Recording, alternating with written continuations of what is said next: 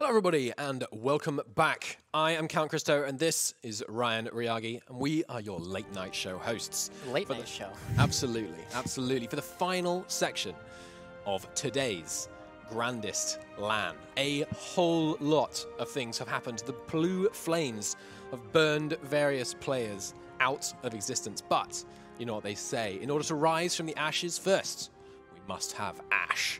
And so let's take a look around the world. Brian, you were, I think, looking at Serbia. I was looking at Serbia. The interesting thing about Serbia is they're currently allied with AI Ottomans who have been blasting through people. It's the Ottomans. It's the Ottomans. So it's to be expected. Obviously, some of you have been here for the last couple of hours and have seen all this, but just briefly, to give you a kind of recap, first, let's hit the deaths. What's happened so far today is the Ottomans, there were various player alliances. Moldova had a treaty to give their ships, that is to say, to the Knights and Byzantium, and it was all going on, and it didn't go well. The Ottomans, they kind of stomped them. So we've seen the Byzantium get wiped off the face of the map, we've seen the Knights get wiped out. And of course, those Moldovans, with the ships that they were sending out, they were hoping to get a return on that investment. They have not. So the Ottomans are growing out of control, and Serbia, in a truly unholy alliance, have decided to go with the Ottomans. I mean, it's a little suspect. I mean, if you can't beat them, join them. I think it's a little bit of. I mean, if they couldn't have beat them, I kind of feel like they could have beaten them. Really? You think they could have beat them? Well, here's my prediction, actually. I think they still will beat them. Ooh. I think this is clearly not an alliance of love. They're an well, AI. And they're useful to them. Ottomans is useful to Serbia. You know what's more useful to Serbia? Holding that land themselves. I mean, come well, on. Here's the other thing. Maybe some players might feel it's a little bit sketchy to ally the Ottomans. It's true. I'm looking across the Adriatic at the Papal State, and let's take a little bit of a look at their game so far. So there were various negotiations, and I don't want to go into too much detail, but there were various negotiations pre-game between the Papal State and Ferrara. There were discussions of where the line would be drawn in Italy, and that line, it didn't hold all so well. Alliances were made with AI nations up and down It's a the squiggly peninsula. line. It's a very squiggly line. It's those kind of awkward lines which result in a player getting absolutely yeeted. Ferrara was doing what they could do, trying to eat some local nations, but it totally fell apart. The Papal State put them in their place and hammered them by giving 2 of their provinces to the AI. The other one ended up getting released in the disintegration of Milan. Milan still somehow managed to take out the last province of Ferrara. Now, the Papal States, as we know, obviously, typically a fairly pious nation, they can't be too happy about the alliance between I'm sure they're not. Serbia, and especially because Serbia is lining themselves up with Wallachia. And we have heard tell that the currently Orthodox king of Wallachia might be having a little bit of thoughts about the Pope in Rome. The Patriarchate in Constantinople is, of course, no more. They have fallen, so perhaps a new religious leader could be coming to the fore in Wallachia, which you have to imagine might lead to some conflict with Serbia. Yeah, absolutely. And I mean, Serbia and the Ottomans, Wallachia is going to need all the help they can get. Agreed. Agreed. So I'm rooting for you, Wallachia. Don't tell Serbia, though. Let's take a look at Western Europe right now. We saw some fantastic surges early in the game. We've got Desmond and the Isle both consolidating their local regions really, really effectively. Of course, the next big road bump on their progress is going to be England, and we're looking forwards to seeing you know, how they're going to divide that up. They were allied to Brittany, but I hate to break it to you, in the break, France had a little something to say about Brittany, you know, doing the whole existing thing. Brittany is no more. It's very sad. F and chat for Brittany. I mean, Brittany, they had the alliance with Provence. I have to know whether Provence broke off that alliance or if they were actually beaten in the war with Brittany. I'm not sure about that, but yeah, indeed. F's in chat for Brittany. Also, we saw Holland come into the war on the side of France against Brittany, kind of kicking a guy while they're down. Brittany, as you will recall, badly lost the war earlier, trying to help the Isles get independence, and just got completely smashed by France. One of the interesting things we're seeing so far this campaign is some really strong AI nations. Ottomans and France are not letting the players have a good time. Normally, with this many players in Europe, you see a lot of consolidation, and you see it fast, the AI fall. And that's what we're seeing in Germany, very, very much so, and we'll look at that in more detail in a moment. But in France and the Ottomans, I think it's really interesting that these strong AIs are lasting, because of course, there's all kinds of diplomacy that's going on in the halls of this fair castle. They're talking about, you know, do we do this? Do we do this? They're making pacts, they're making treaties, but the AI they can do whatever they want. They can do anything. They can do whatever they want. And a lot of players had confidence before they went into this that the AI wouldn't be a big problem. They thought, AI Ottomans, AI France, we'll just take them out. Deal with them. But, I mean, that is not how it's gone, and that's left some real wild cards in the mix. Now, let's take a look at Northern Germany. This, to me, is the powder keg that could result in some serious, serious conflict in this game. Let's count the ways, shall we? 1, 2, 3, 4, 5, 6, 7, 8, 9, 10, 11, 12, 13. There are 13 players in the 2 Germany regions. That is insane. It's too many. It's too many. It's a number that's going to fall. Absolutely.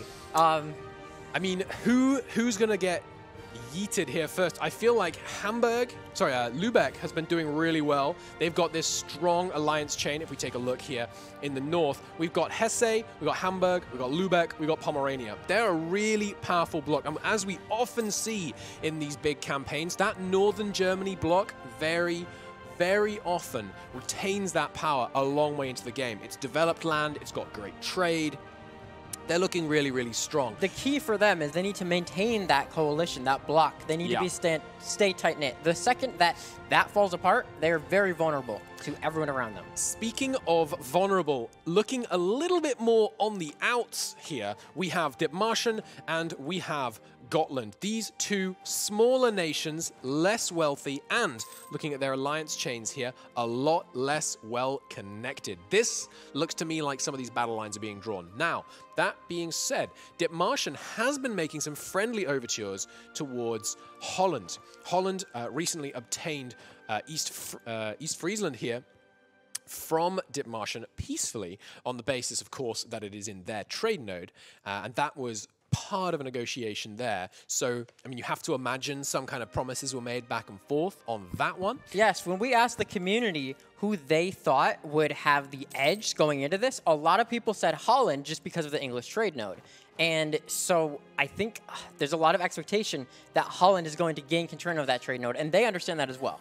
As long as they maintain control of that English trade node, they will be rich for days and days. They are, I mean, they are already exceedingly wealthy. If we take a look here, Holland's got 15 income per month. That is hefty. We compare that to the much larger geographically Serbia, and we're seeing 18.5. I mean, still really respectable from Serbia.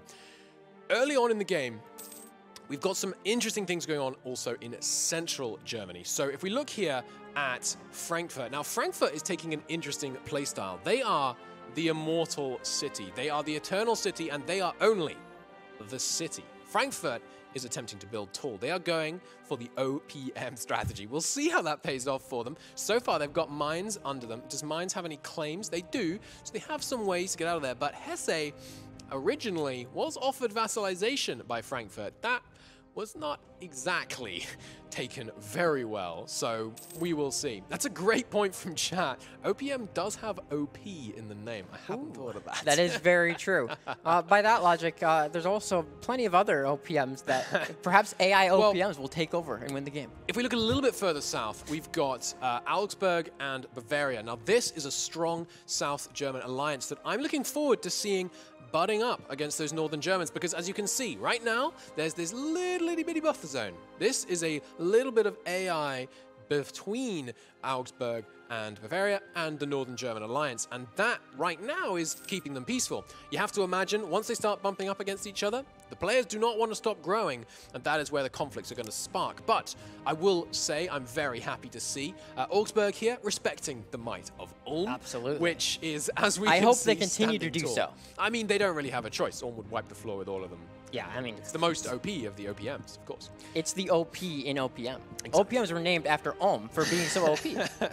We also have Switzerland here, of course, reformed by the 3 leagues, who have been pushing south into Italy. We'll see if they are content to continue doing so. They have friendly but not allied relations with Augsburg at the moment, as well as that alliance with Bavaria and Austria. It's interesting to see that no one has gone after Austria yet. There is obviously that hefty gold mine in Tyrol, which has had the Schwarz silver mine event fire, so it is cranking out a huge quantity of gold. You know the players are hungrily eyeing that one. Oh, absolutely. And Serbia has their gold mine as well. Kosovo, of course, Cranking it out. currently has 13 points of development in it. Oh, they have been upping that one a storm. There might be some shortages there in the future. Absolutely, absolutely. I think that's, you have to admit, that is likely. Looking a little bit further east, we have some rising stars. Oh, excellent. So, if you weren't familiar, Byzantium wiped out, played Georgia. Georgia wiped out by Kara Kunlu. They then switched to Ark Kunlu. Of course, you know, just switching name ever so slightly, and hefting it over to then attack Kara Kunlu, and now they are back on top. So, our Byzantium player, the Phoenix, which has burned twice, now does appear to be rising from the ashes, and they've released and got Georgia back under them, which I'm sure they want some revenge on those Ottomans. They have to. You have to imagine they do. Of course, right now, they are Sunni themselves, so we'll see which way that goes.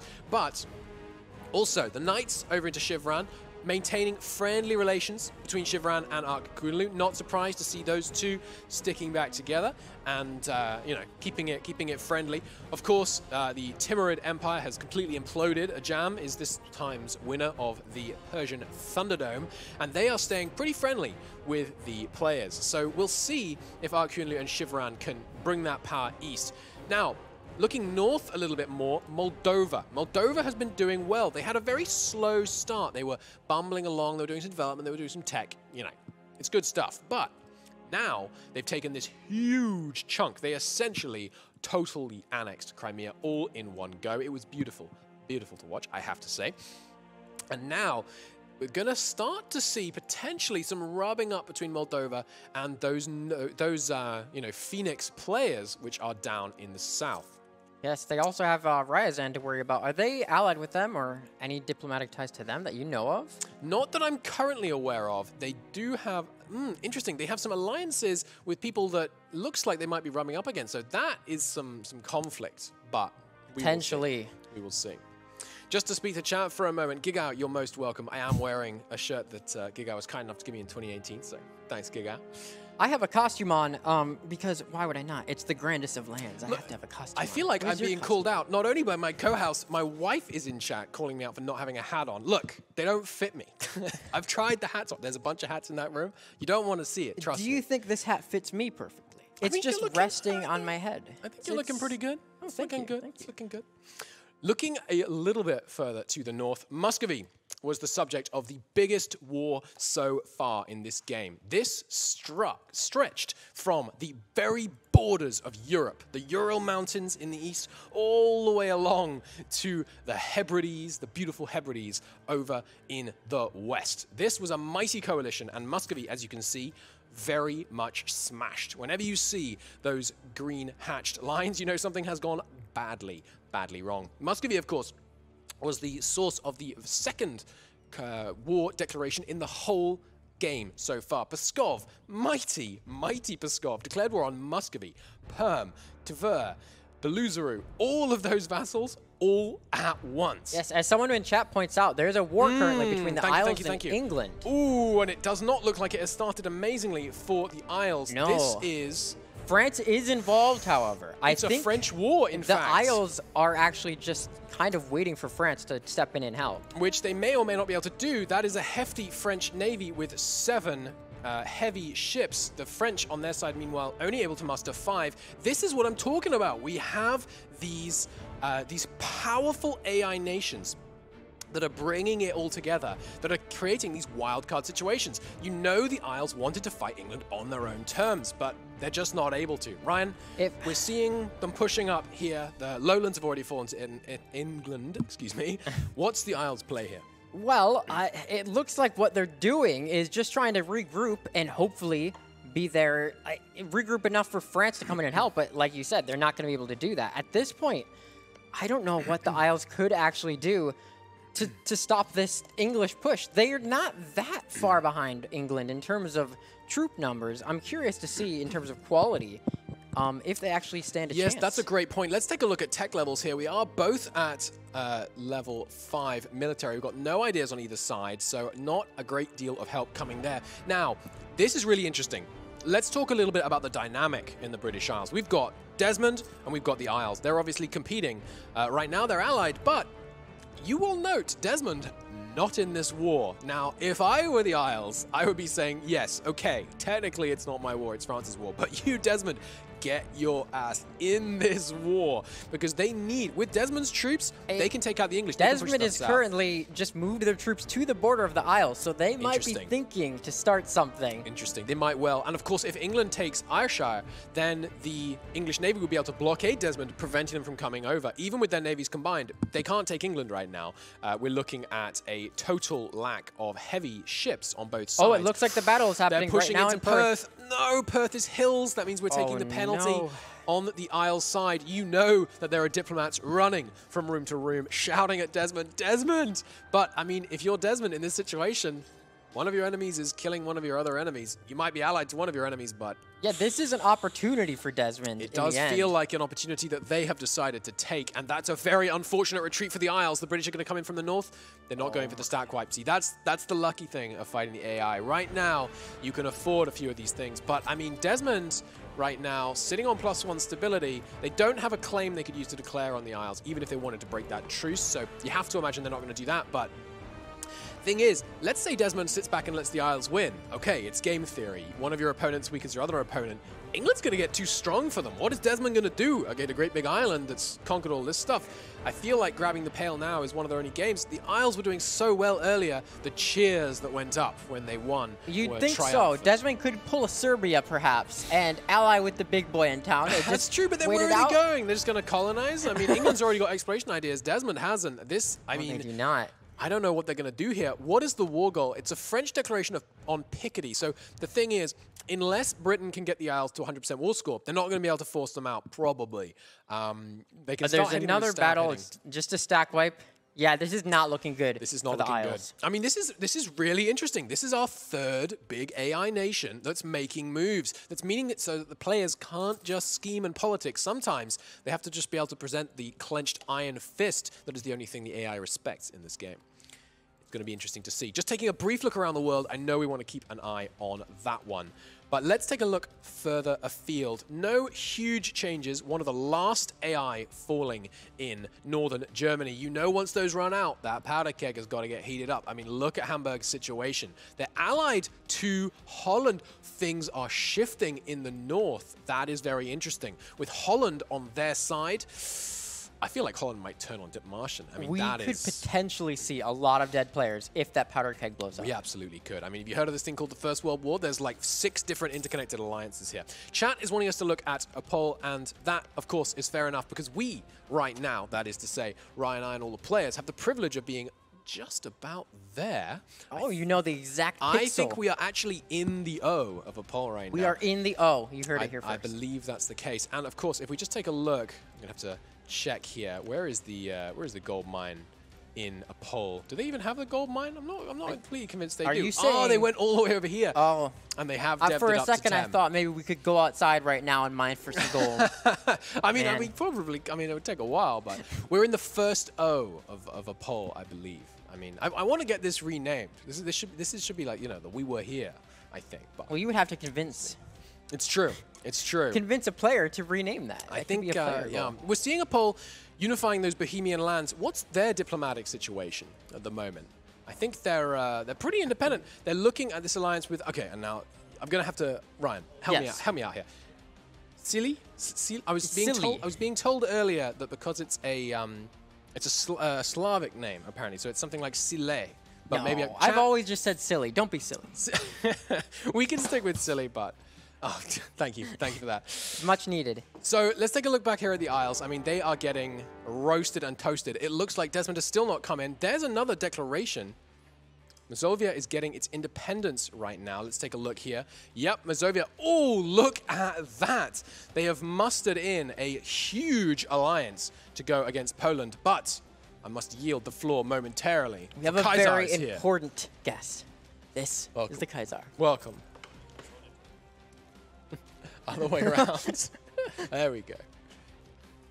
Hello, hello, hello. I'm Kaiser Karl Wilhelm Charlemagne II, and it's very nice to see you all and greet all my citizens around the world and fans of the game. I hope you like and enjoy what's happening until now. No, don't back down. They're all your citizens. They're under your rule, all of them. Yes, and I still really would love you to love what's happening. Otherwise, they might deterrorize me and kill me and whatever. So be happy about it. It's true. We're anti-revolutionary sentiment in this chat. Are we? Right now? At least against the Kaiser. Yes, yeah, of course. Thank you. That's so useful. Helpful. Well, that's a lovely staff you have there. Oh, thank you. Yes. I've been seeing you pound it around to make decrees and such. Exactly. It gets some attention, and heavy is the head that wears the crown. It's true. Quite literally. And heavy is the crown that's on the head, I think. Oh, it's so heavy and it's hurtful, but what don't we do for making you all happy? And what a beautiful crown it is. I really want to touch one of those jewels. Yes, please do. Let me just, oh yeah. That's good. That was definitely mined somewhere in a big gem mine and shipped off, and you bought it for 10 billion ducats, I'm sure. Definitely. Yeah, so we still have like 20 million ducats more left. Of course, of course. So, Paul, you've been asked to rule on a few things so far this evening. Some players have had disputes. Talk to us about a few of those. What's the hardest case that's come before the Imperial Court so far? The hardest cases are when the players are using the loopholes left and the right, like. They are not allowed, without a decree from the emperor, to fight each other, but they are allowed to fight their allies, which may be allies. So there were many wars happening which are, in the view from one side, legitimate, but the other face, it says it's illegitimate. Then I'm using my brilliant and very corrupt judge to somehow solve these disputes, usually to the happiness or unhappiness of one of the sides. And talk to me a little bit about what happened in Italy, because I think Ferrara brought a case before you claiming that the Pope, I mean the emissary of God no less, was in fact an oathbreaker. How did you solve that one? Oh yes, the judge got this to solve because, well, it was a hard case to solve. In some way, both sides came to me, signed an agreement. They had an agreement how they will split Italy, and then one of these sides decided to break this agreement and attack the ally of the other one, and the thing got very messy.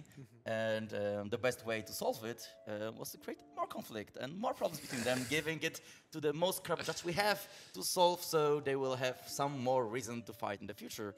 Yeah, and this is how we solve it, to create more drama and more stories, and not turning them down, because we want to have more of player interactions, which turn out to be messy but also interesting and motivate them to create alliances. Chat loves drama. I know that much. It's very true. It's very true. So one thing we've been noticing so far is that, of course, the subjects here loyal to you have been doing fairly well in Germany, but I'm seeing a few people, the Ottomans, France, England, these are people who don't owe any allegiance to your crown. They're getting rather big. I think some of the people want to know, what's the Empire going to do about these huge non-aligned nations that seem to be getting rather strong? That's true. I mean, Byzantium had a plan to fight against the Ottomans and some promises of help from us, but didn't really use them very well, and somehow, yeah. You wouldn't say that the help was insufficient; it's that they used it wrong. Yeah, they didn't came for it in the right time, because earlier there and say, Emperor, give us 100 ducats so we can have more galleys to be safe, which would be the right strategy, I would say, and they would get the 100 ducats if they just came to me, but, well, they didn't. They went to other friends from, I don't know which countries right now, but surrounding countries, which also had interest in fighting the Ottomans, but it wasn't enough to fight them.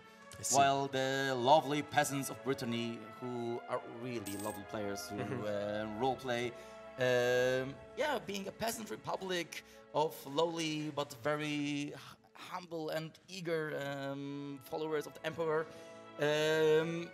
tried to fight France, but well, Fell. the big blue blob is a big. It blue blobbed. blob. It blobbed. It blobbed. So we've heard a little bit about what's going on. I'd like to hear a little bit about which country in the world at the moment has Caesar's favor. Who is doing your good work? Who is driving the nation forward? And the people we've got up for candidacy right now are Frankfurt, who's growing nicely. They've got one province. They're staying true to the design that the empire gave them. They're not choosing their own borders. They were given their borders.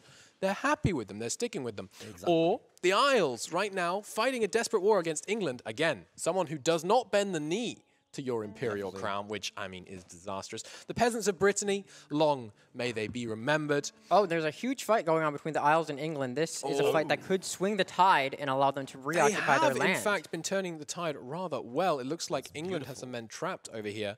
But just moving quickly through this, so Mazovia, of course, Team Tinto, obviously a great candidate, of course, not that I'm biased at all. And the heirs of Byzantium, who have risen from the ashes after not one, but two fiery deaths. So a poll is now up in chat. If you want to try and influence Caesar's opinion, I can't tell you that the poll would be completely definitive because, of course, the head that wears the crown, I mean, makes the decisions, really, as we know. But look at this. The Isles, they're swinging for the fences. They want your votes, chat. Cast your votes now in the chat. See what you think. We've got Frankfurt, the Isles, peasants of Brittany, Mazovia, and the heirs of Byzantium. You've got 5 minutes to vote. There's no hurry. Let's see if the Isles can give the people what they want. And, of course, what we want right now is some AI squashing. It really looks like they are going to turn the tide here. I'd be interested to see how many loans that took them, because if I know a thing or two, turning the tide is very expensive.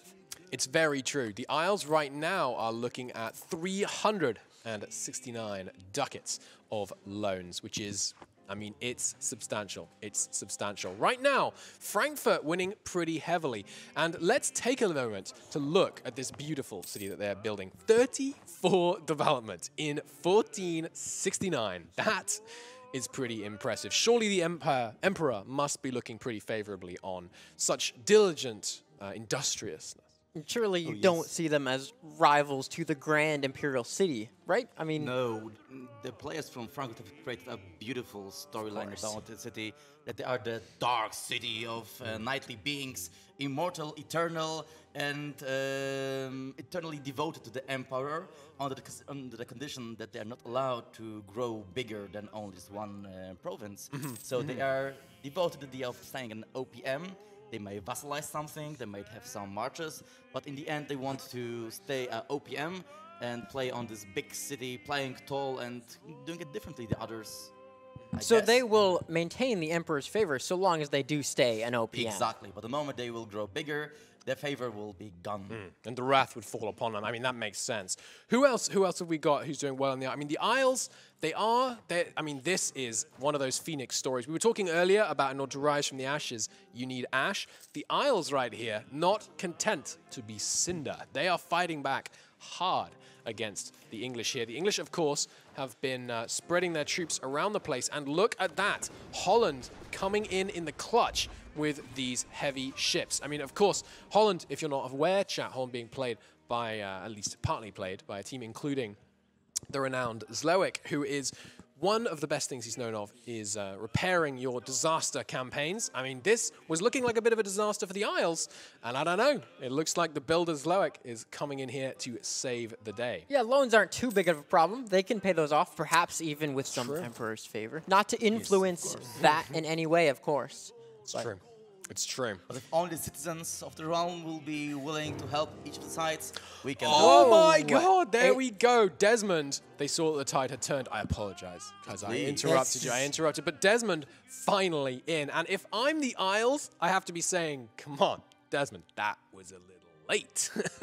They are in now, and they're charging in. They've taken the Pale, but they have... and they're taking the Seas. Now, they're confident that that's the same. But that is a very late entrance from Desmond. They've declared their own war. Yeah, they don't have any allies. It doesn't look like so. No, they didn't call anyone in, but they, I mean, with this ongoing thing, but that is I mean, that's looking like the end of England, but declaring war that late, it's pretty outrageous. If I were the Isles, I would certainly be having words, sending my diplomat over to have some words with Desmond. Depending on how salty, we'll say, the Isles might be about that. They may not want to actually be friends with Desmond after Desmond takes all this English land, I'm sure.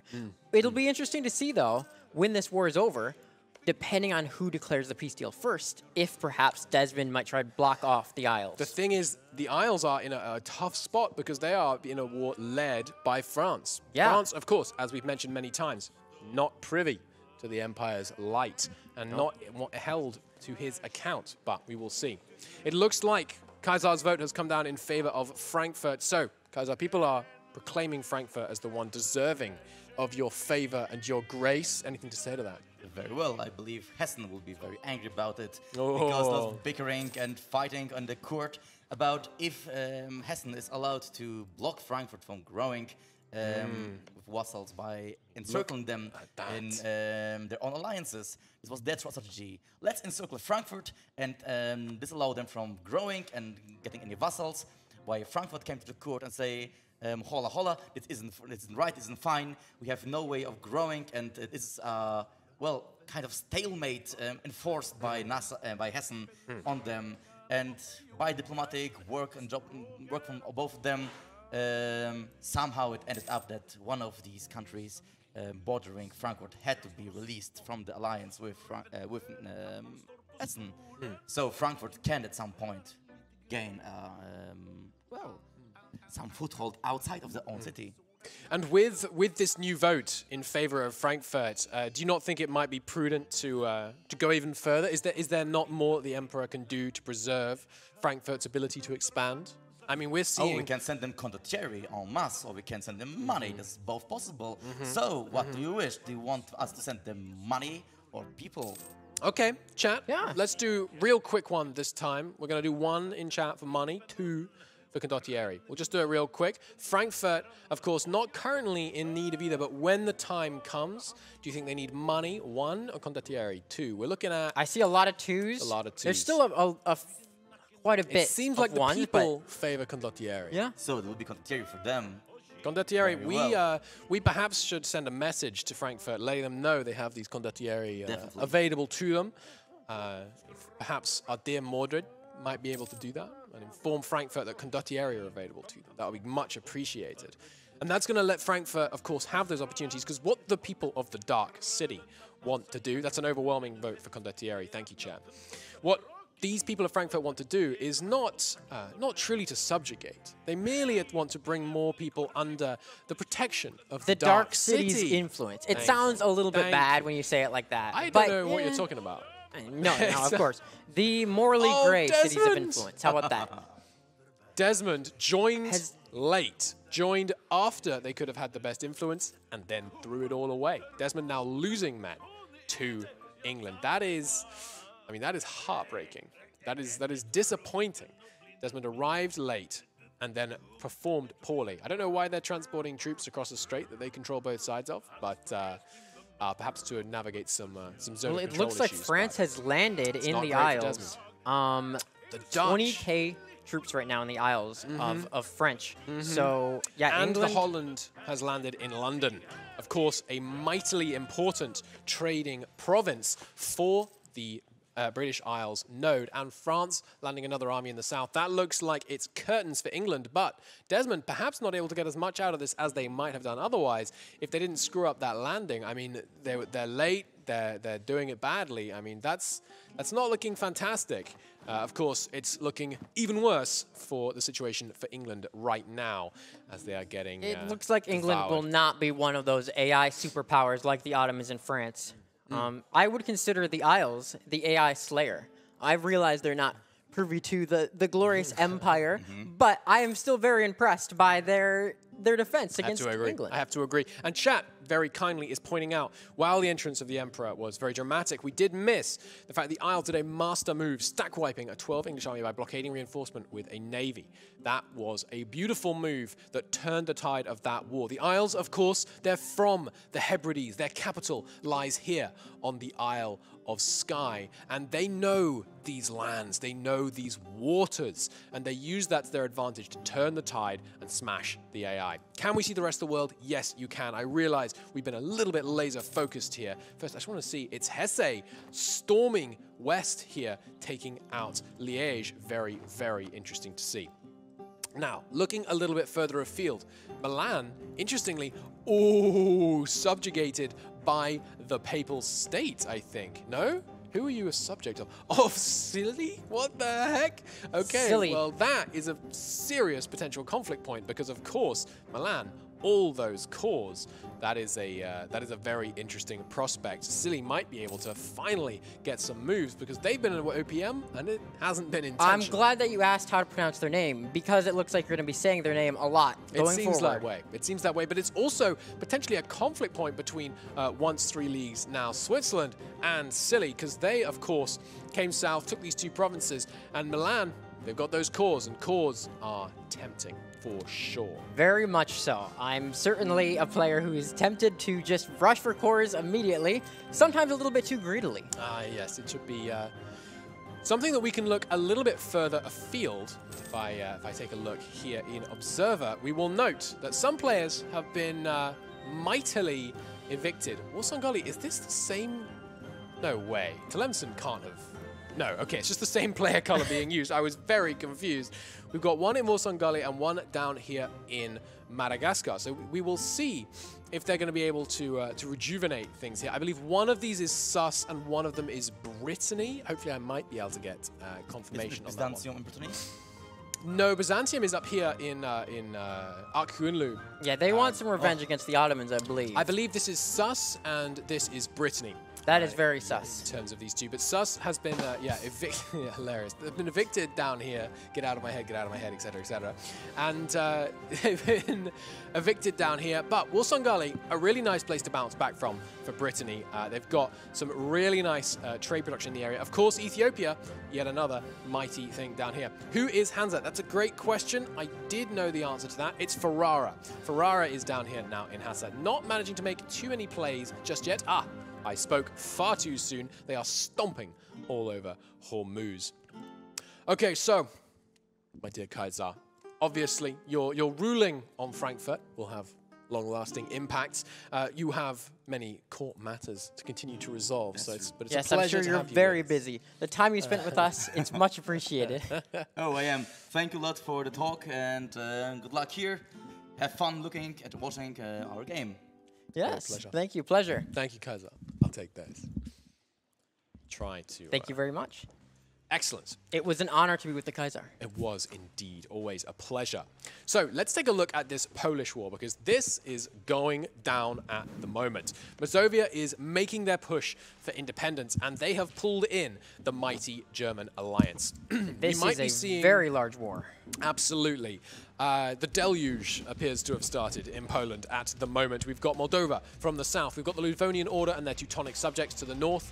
We've got, I need to skip that song. We've got the Livonian Order and the Teutonic Order coming in from the north. We've got Pomerania and Lubeck coming in from the west. The division is coming for Poland. You have to imagine these people are going to separate peace. They're going to try and take out as many of these as possible. Chat is mentioning, is Florry going to be one of the hosts? I'm delighted to confirm that Florry will indeed yes, be he with will us be tomorrow. here tomorrow. He's not a player, and if he was, I'm sure that he would do very well. Florry right now is just running around stream to stream. He's giving advice using his expert wisdom to help out some of the players, which should be great fun. I mean, PLC, they're not having a great time. No, they're not. Just now, but it's going pretty well. Just to point out, someone's sitting on a someone mic. who's got some mic audio issues. We're good now. It was Okay. it was the Kaiser's ghost, I believe. Look at this! Okay, a poll not content to stick with their original name has now formed Silesia. That gives them a new mission tree, I think. If I'm not mistaken. I'm mistaken. Never mind. But they are advancing quite nicely here. Probably having eyes, you have to imagine, on these lovely mines down here in Hungary. seeing what they can do to get here. Granada is doing things. Look at this. Speaking of phoenixes rising from the ashes, Granada is doing what they can do. Granada is a famously hard start. Absolutely, So absolutely. Big props to them. Absolutely. With the aid of Tlemcen, they're certainly doing better. Sus is back on the map, by the way. Not player control, but very much back on the map, which we love to see. Granada doing nice things. And the English war looks like it is now approaching its end. You can see them getting completely swamped. Interesting to see who's getting the occupations here. Yes, I'm going to be interested in this partition France, of England, as we'll call it. Holland, Isles, and then one Desmond, 2 counting the Pale. That's what they get for being late. I mean, you said it. He said it. I can't dispute that. So, chat, I want to take a little moment to step back here. We all know that this North German powder keg is not sustainable. Once the players butt up against each other like this, there's only one thing can happen. It starts with the blue flames and it ends with phoenixes falling back into their ashes. So, I want to hear your theories. Who is going to start it? Who's going to make this powder keg explode? We've got an incredible collection of nations up here. We've got Lübeck, of course, looking pretty strong, looking pretty dominant, but coming up from the south, Augsburg, Bavaria, got these industrialized southern areas. Holland versus Lübeck, it's an interesting theory, but Holland connected to Hamburg seems a little less likely, and Hamburg doesn't have that reason to push east as much as they do south. We've got to remember that Holland's trade node is the British Channel, English Channel rather. They've got a lot of stuff that they're going to try and pull in down there and draw that in. If I were Holland, I would focus on that channel and try to get as much money from it as quickly as possible. One theory in chat is that Pomerania and Hamburg may try and petition Lübeck. That would certainly be a bold play, a treacherous one, for they are in various pacts tying them together. We should take a shot every time this guy says the word Phoenix. Don't. It's a nice word, Phoenix. You may, I wouldn't recommend. Don't test me on that one. But Pomerania and Lübeck, we should note, the first 2 people to start a war together. I have a photo right at the beginning. There was the handshake that began the first war of the campaign between Lübeck and then Wolgast, now Pomerania, to start this thing. Hesse does seem like they're in a strong position, but I think they're a little hemmed in. I think Hesse is the one with the biggest need to start that conflict. I mean, they have access across to the west. They have some more people across to the east, but once that's happened, they're a big, thin, undefensible. Pomerania going for Prussia. Now this, I think, is a good theory. Absolutely. Everyone wants to form Prussia. You want to get those fantastic national ideas, and this is great territory. It's in the right trade node. And right now, the Livonians looking a little bit strong. They are allied formally? No, merely in a war together. Pomerania versus the Teutons?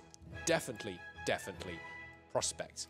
Hesse with liability alliances. Now, I like that phrase. That's certainly a good way to put it. So, including a royal marriage and an alliance to an AI. I mean, that's a little suspect, I have to imagine. I mean, denying Saxony to Pomerania, to Silesia, to their allies of Lübeck, and notably not allied to Hamburg. And this is how these webs of alliances come undone. When we're looking at Hesse being allied to 2 sides here, we're looking at Holland being allied to Hamburg but not Lübeck, and we're looking at Lübeck being allied to Hamburg and not Holland. You called it earlier. It is like World War I. It kind of is. It kind of is. I mean, I want to know which of these alliances are merely defensive and which of them are handing out blank checks, because that's where it all starts to go. They've got Holland, Saxony, and their own vote. That is an excellent point. Thank you, chat. Let's take a look at who's going for, not the true emperorship. Of course. We all know who the true emperor is, but for the Holy Roman Empire, the lesser mini title. emperor. Exactly. Thank you. Perfect. The demi-emperor, perhaps. Yes, perhaps. Right now, we've got 4 votes for Bavaria, 1 vote for Hesse. They actually don't have the vote from Saxony. Saxony also married and allied to Bavaria. Bavaria making a very strong play. How old is Austria? Is it still Frederick? It is. So he's 55. He did manage to have an heir pretty early. And interestingly, Hesse actually has managed to get the Habsburg dynasty, which could mess up some mission trees, I don't wonder, because you can't reform Austria. Or I think that's right. I think there's an event to reform Austria, but it requires that the Habsburgs have been extinguished. So we will see. Bavaria looking very strong in their play for the Empire title. But of course, you've got to remember, getting to the Empire ship in this game less influential than it could be. Because you're never going to unite the Empire. You're never going to be able to pass the reforms. Come on. There's just too many players. There's too many AI getting eaten up. You're not going to be able to maintain the numbers you Is need. it worth the bonuses? I think is the real question. It's a lot of manpower. Right now, being the Empire is giving Austria a boost of, I forget, I think I hover here. I should definitely know this. We'll just look at it from here. They're getting a 27,500 bonus just from being the Emperor. And in terms of tax, I think it gets delivered here. Yeah, they're getting a little bit on tax. Not a huge amount, but 27,000 manpower, that's a lot. It is. I think going for Demi-Emperor is a valid strategy here. It absolutely is. And they're also getting, of course, you mustn't forget, a nice boost of 22 here, so that's pretty good. Silesia coalition, yeah, let's have a look I'm at being told, Silesia. including Austria, Saxony, and the Palatinate. Hungary is eligible to join. Poland is eligible to join. Pomerania is eligible to join. Lubeck is eligible to join. Silesia, right now, allied to only Wallachia. We could see a player coalition. Silesia has dug a little too deep and a little too greedily, and it looks like they're about to push even harder against Poland. Poland can't join, they have a truce. I'm talking about the amount of aggressive expansion, not literally who can join right now. That's silly, haha. Thank you, Jeff. It's very silly. It's a good one. It's a good one. Excuse me. Snare drum. But yeah, I think it wasn't good enough to receive a snare drum. Come on. I'm sorry to say. Come on. Okay, yeah. It received that instead. I think if Silesia pushes harder into Poland, I mean, they're not allied. They're not in this North German alliance. They are being very aggressive for people who are sitting here with 18k troops and no alliances. Yes, they have Wallachia, but Wallachia is a long way away. I mean, that's surely they see the threat of this. It's an interesting decision to just go full throttle and keep going full throttle. It certainly is. It certainly is. I mean, they've got that diplomatic reputation, but I'm not sure how that will help them once they're getting there. I mean, that is a... okay, here's something interesting, though. I mean, Pomerania moving men around with military access to Silesia, of course, because of that joint war. It looks like Silesia just pieced out. They took Krakow I'm in Poland, perhaps I should say Krakow, who have taken that from Poland and yoinked that from them. Presumably, this is going to mean their coalition state is even worse. No truce with Hungary, I believe. Yep, no truce with Hungary, so I'm kind of surprised they haven't joined already. Hungary, actually, I didn't notice this. That changes the dynamic. They're a personal union. Yes, they are a personal unit of Austria. Which, I mean, that's not good for Serbia. That's very bad for Serbia. That means there were talks. I can't give you specifics because my lips, they are sealed, but there were talks about petitions of Hungary, and all of that is going downhill. They already had Krakow. Thank you, chat. I apologize. I want to point out, Serbia is actually allied with Austria now instead of the Ottomans. Really? Yes. Well, that is quite the switcheroo. We've got to see, is there an Austrian truce? There is. It's ending in a mere 2 years. We will then presumably see Serbia crushing down east, trying to drive the Turks out of Greece. We'll see if they do the Byzantium revival vassal feed that we all know and love, but we will see. Lips sealed, get that man a drink or two. It won't work. Well, and if Serbia does declare on the Ottomans, which I think we assume they will, that means we could potentially see AQ attack the Ottomans, and you can talk about Phoenixes some more. We could. It's true. It's true. It won't be good for some people in chat's livers, but we could. I mean, let's take a look at the Ottoman situation from their perspective here for a moment. To the east, they have the rising Phoenixes. Arkhyunlu, Georgia as a subject, of course, but nonetheless, and Shivran. These are motivated players. I mean, you haven't seen them yet. They're out there dressed in Crusader garb. They've got the Knight's Cross on their chests. They've got the chainmail. They're looking fantastic. These are people who are seriously motivated to come at the Ottomans and come at them hard. Then, to the west, we have Serbia and Wallachia, two nations especially with that Hungarian switch up there, with that alliance with Austria. They've very much got nowhere else to go. They need to come down here against the Ottomans. And then looking at the Ottomans' diplomatic situation, it's a whole lot worse than it was. They've lost Tunisia, they've lost Crimea. Those were the two big allies that kept them in those early wars. But what do I spy? It seems our Phoenix is also a turncoat. No, they would not. I mean, I did say earlier, if you can't beat them, join them. It appears that the Ottomans are with you on that one. We've seen Arkhyunlu enter an alliance with the Ottomans. And I have to imagine Serbia right now is going, Guys, come on. That is not the side that you want to be taking in, as chat so eloquently puts it, the great race for the city of the that world's will be desire. a huge war. Serbia and Austria versus the Ottomans and AQ. That'll be one to watch for sure. Ooh, it certainly will. England. Speaking of one to watch, Desmond's chance to redeem themselves, and they are going for it. We have seen 3 provinces go to Scotland. No doubt Scotland intends to release Wales. This is, in fact, the correct province to take if you wish to release Wales down here. It both gives you access to fabricating lots of claims down here, as well as releasing Wales to the north. That means they're going to be able to do, a reclaim cause war. They may release Northumberland, of course, also in the north. They probably would have only taken one of those provinces, though, if they were intending to do that. But now we'll see. What's Desmond going to do? They're still allied. I mean, I would like to be a fly on the wall of those diplomatic negotiations. You have to imagine Scotland is not happy. Oh, and They are I didn't probably even very notice. heated negotiations. Oh, speaking of Scotland, they're Scotland. The Isles is no more. Yeah. I didn't notice that. F in chat for the Isles. Yes. The Isles is gone. It looks like. I was looking around to see, are they completely dead? I think they are. The Isles has a tag switched to Scotland. Oh, so they are now.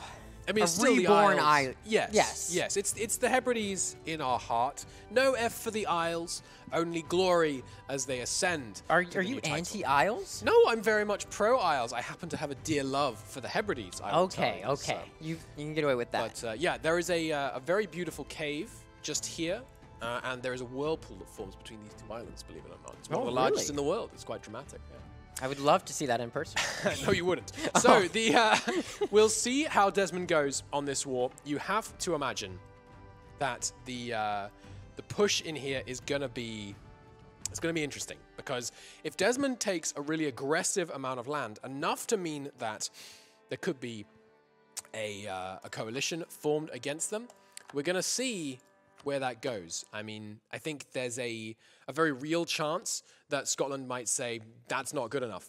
And as chat points out, very good point, yes, there is now a French settlement in Cornwall. They have taken some of the British Isles. This is, again, these worrying moves by, excuse me while I do this. By some AI who perhaps are looking to prove that AI Yes. are the strong ones in this grandest land. It'll be interesting to see if players collectively decide, you know what, the AI has been bullying us around. It's time we just shut them down once and for all. Because the players may, in fact, have some rivalries between each other and some very complicated diplomatic ties. But if I was a player continually getting bullied around by some of the AI around me, like especially the Ottomans, who wants to get bullied by the Ottomans? I would definitely say, hey, yo, I know we got some differences, but let's sort those out after we take out the AI. I mean, I would think so. What I'm interested in is who's the coalition against France? We've obviously got Provence. They're building their noodly appendage down the right-hand side of France. Bear with us, by the way, while we just do this quick rehost. Yes, we are having a little rehost. Not a problem, but thank you, chat, for reminding me. I've got reminders coming in my ears, from my eyes, and from chat to disable the Sabaton soundtrack with a heavy heart. Speaking as a Sabaton lover myself, don't worry. They're good songs, but They're good. it's very sad that we can't listen to them on stream. It's unfortunate. The thing is, no one's going to go against France until England's dead, at least from the Isles. That's my opinion. And we're going to have to see if that stays true. I would be curious if Holland ever wants to gun for France, perhaps early. That might be a bad idea from their part, but we have seen these are humans and they make questionable decisions. They do. If I might possibly have the game information, please. The rehost ongoing here. What I want to see is whether that Ottoman alliance with Arcuna is going to break down. Because to me, I mean, that just seems... You could say, it surprised me. I was so confident. It does. They were going to take revenge. You would think. We were talking about their certainly think. Crusader outfits. They didn't seem the type to turn cold. They didn't. It might be temporary. It might be to facilitate the backstab. Questions in chat. By the way, now a great moment to throw your questions in chat while we're not able to show you too much on cam. So do throw this in there. When does the live stream stop? Midnight. Midnight CEST. we on summertime? Probably not. It's the winter. It's winter. CET. So that's in about an hour. So we've got about an hour and a little bit left of stream. Yes, yes. Stream team, we unfortunately appear to have 2 sets of music playing. Looking at servers, seeing if we can get ourselves back in here. Not quite yet. Just using AI to eat some land? Possibly. I mean, it could be a very long-term... They don't really need them, is the thing. I mean, they're surrounded by some pretty small people. CEST ends at the end of this month. Right, it is CEST. Thank you. You can tell I don't live in the CEST time zone. I mean, I don't either. It's true. I mean, you live a whole ocean away, so I'm not sure what excuse I have. But we will see. We will see. You know about very cool whirlpools. So I do. You're I forgiven do. for CST mistakes. Is that enough to allow? I think so. I think so. I mean, see. Scotland is an hour behind CST. So It's true. It's true. I was gonna say they're in CST, and I realized they're not. Show that poor man Augsburg. I will. I will. We will as soon as we get back I'm in not the in game. the game yet. I'm trying. Trust me. I'm trying.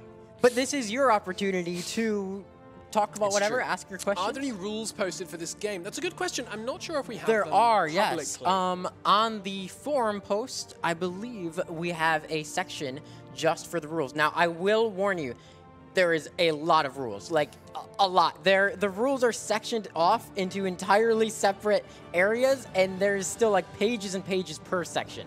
So yes, check out the forums. I believe it's just called Grandest Lan, Mazovia Castle, something like that. And in that post, there is a link to the full rules page. You're free to read it at your will. Cool.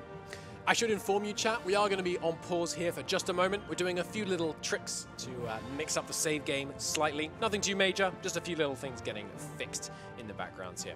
Well, this is the price we pay for hosting such a lovely live true. event with true. people in person.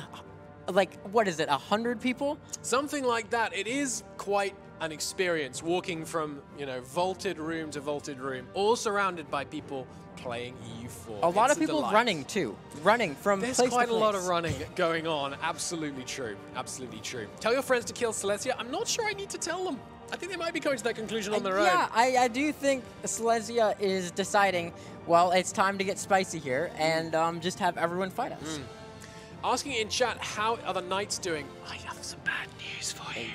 They died a little while ago. Not only have they died, their new country is allied to the Ottomans. I'm still very sad about the Knights. I know Mordred was devastated when he saw it. It's not looking great. It's not looking great. Heresy indeed. You have to imagine the Pope's not greatly, not overjoyed by this turn of events, but we'll see how that works out. We'll see how that works out. Coalition does look it's going on. Well, QQ8 Hassa, could you just show me yes, the Gulf of the Arabic Gulf for a second? Yes. Let's switch to... They've not eaten Hassa. Hassa has actually grown. You can't see this, chat, but I can. Hassa has grown quite substantially, but though they are not at war with Arcunlu, although they are not allied to them either. So we could potentially see some conflict on that. Yes. Well... We are going to give you a little bit of a break from me and Ryan's voices here for a moment, and we're going to rest our voices for a second while we get some of the people who are making this incredible game for you all, making all of this possible by doing the actual dev work on the thing. We have a couple of members of Paradox Tinto who I'm delighted to invite over to take over. So without further ado, please do come on over and we will yield our seats. Yes. Not quite yet. We're going to keep I him. stay? All right. You're only getting rid of me. Only you? I think Okay. I should take it I get to personally. stay with my friends Tinto. Do you like my lovely hat, by the way? Really nice.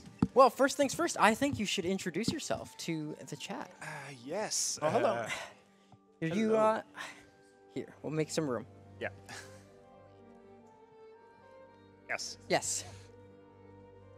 So yeah, we'll introduce ourselves. Hello, my name is Roger.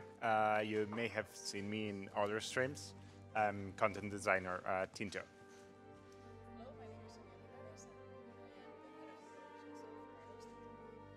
Just supporting the guys. Yeah, could you tell us a little bit what head of operations usually does? So basically, I help build Tinto with Yuan, and I just make sure that You make sure that the engine runs smoothly. That's one part of it. Yeah.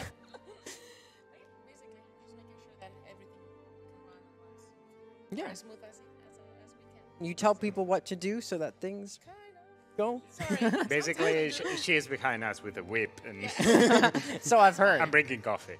Yes.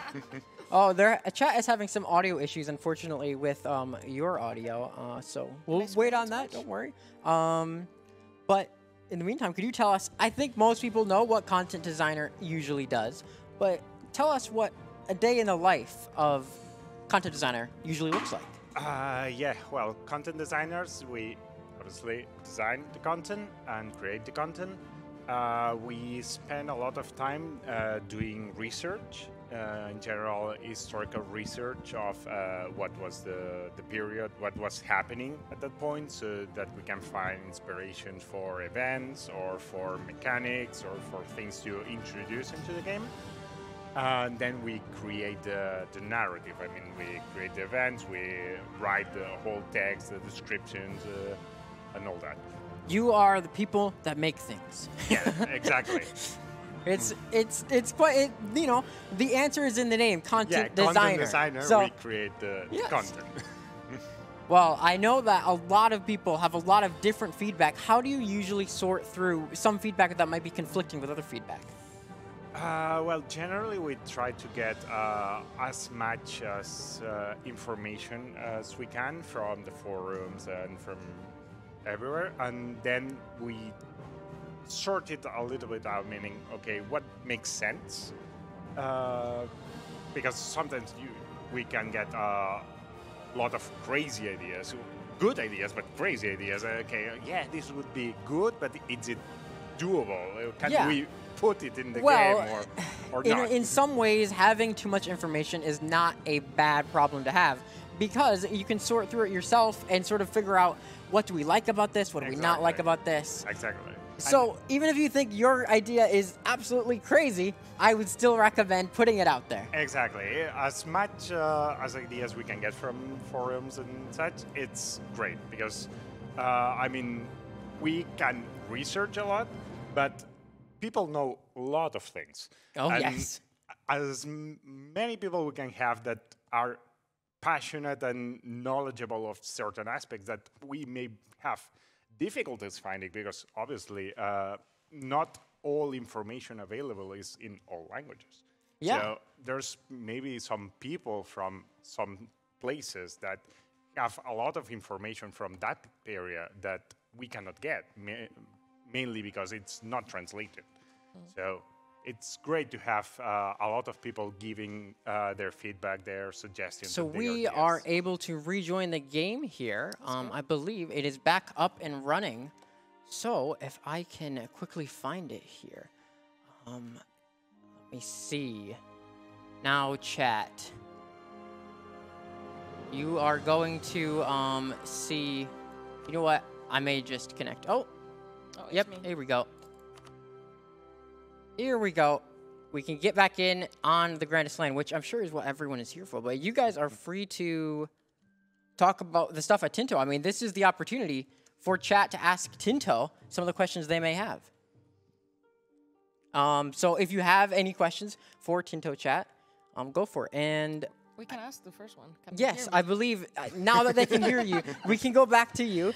So we were saying you are head of operations. You're operations manager. Which, could you explain a little bit about what that actually means? Yeah, so basically, when Paradox said that they wanted to create a studio in Spain, so they needed someone to start creating things and make things move and make things happen. So we had Johan, and then we had me.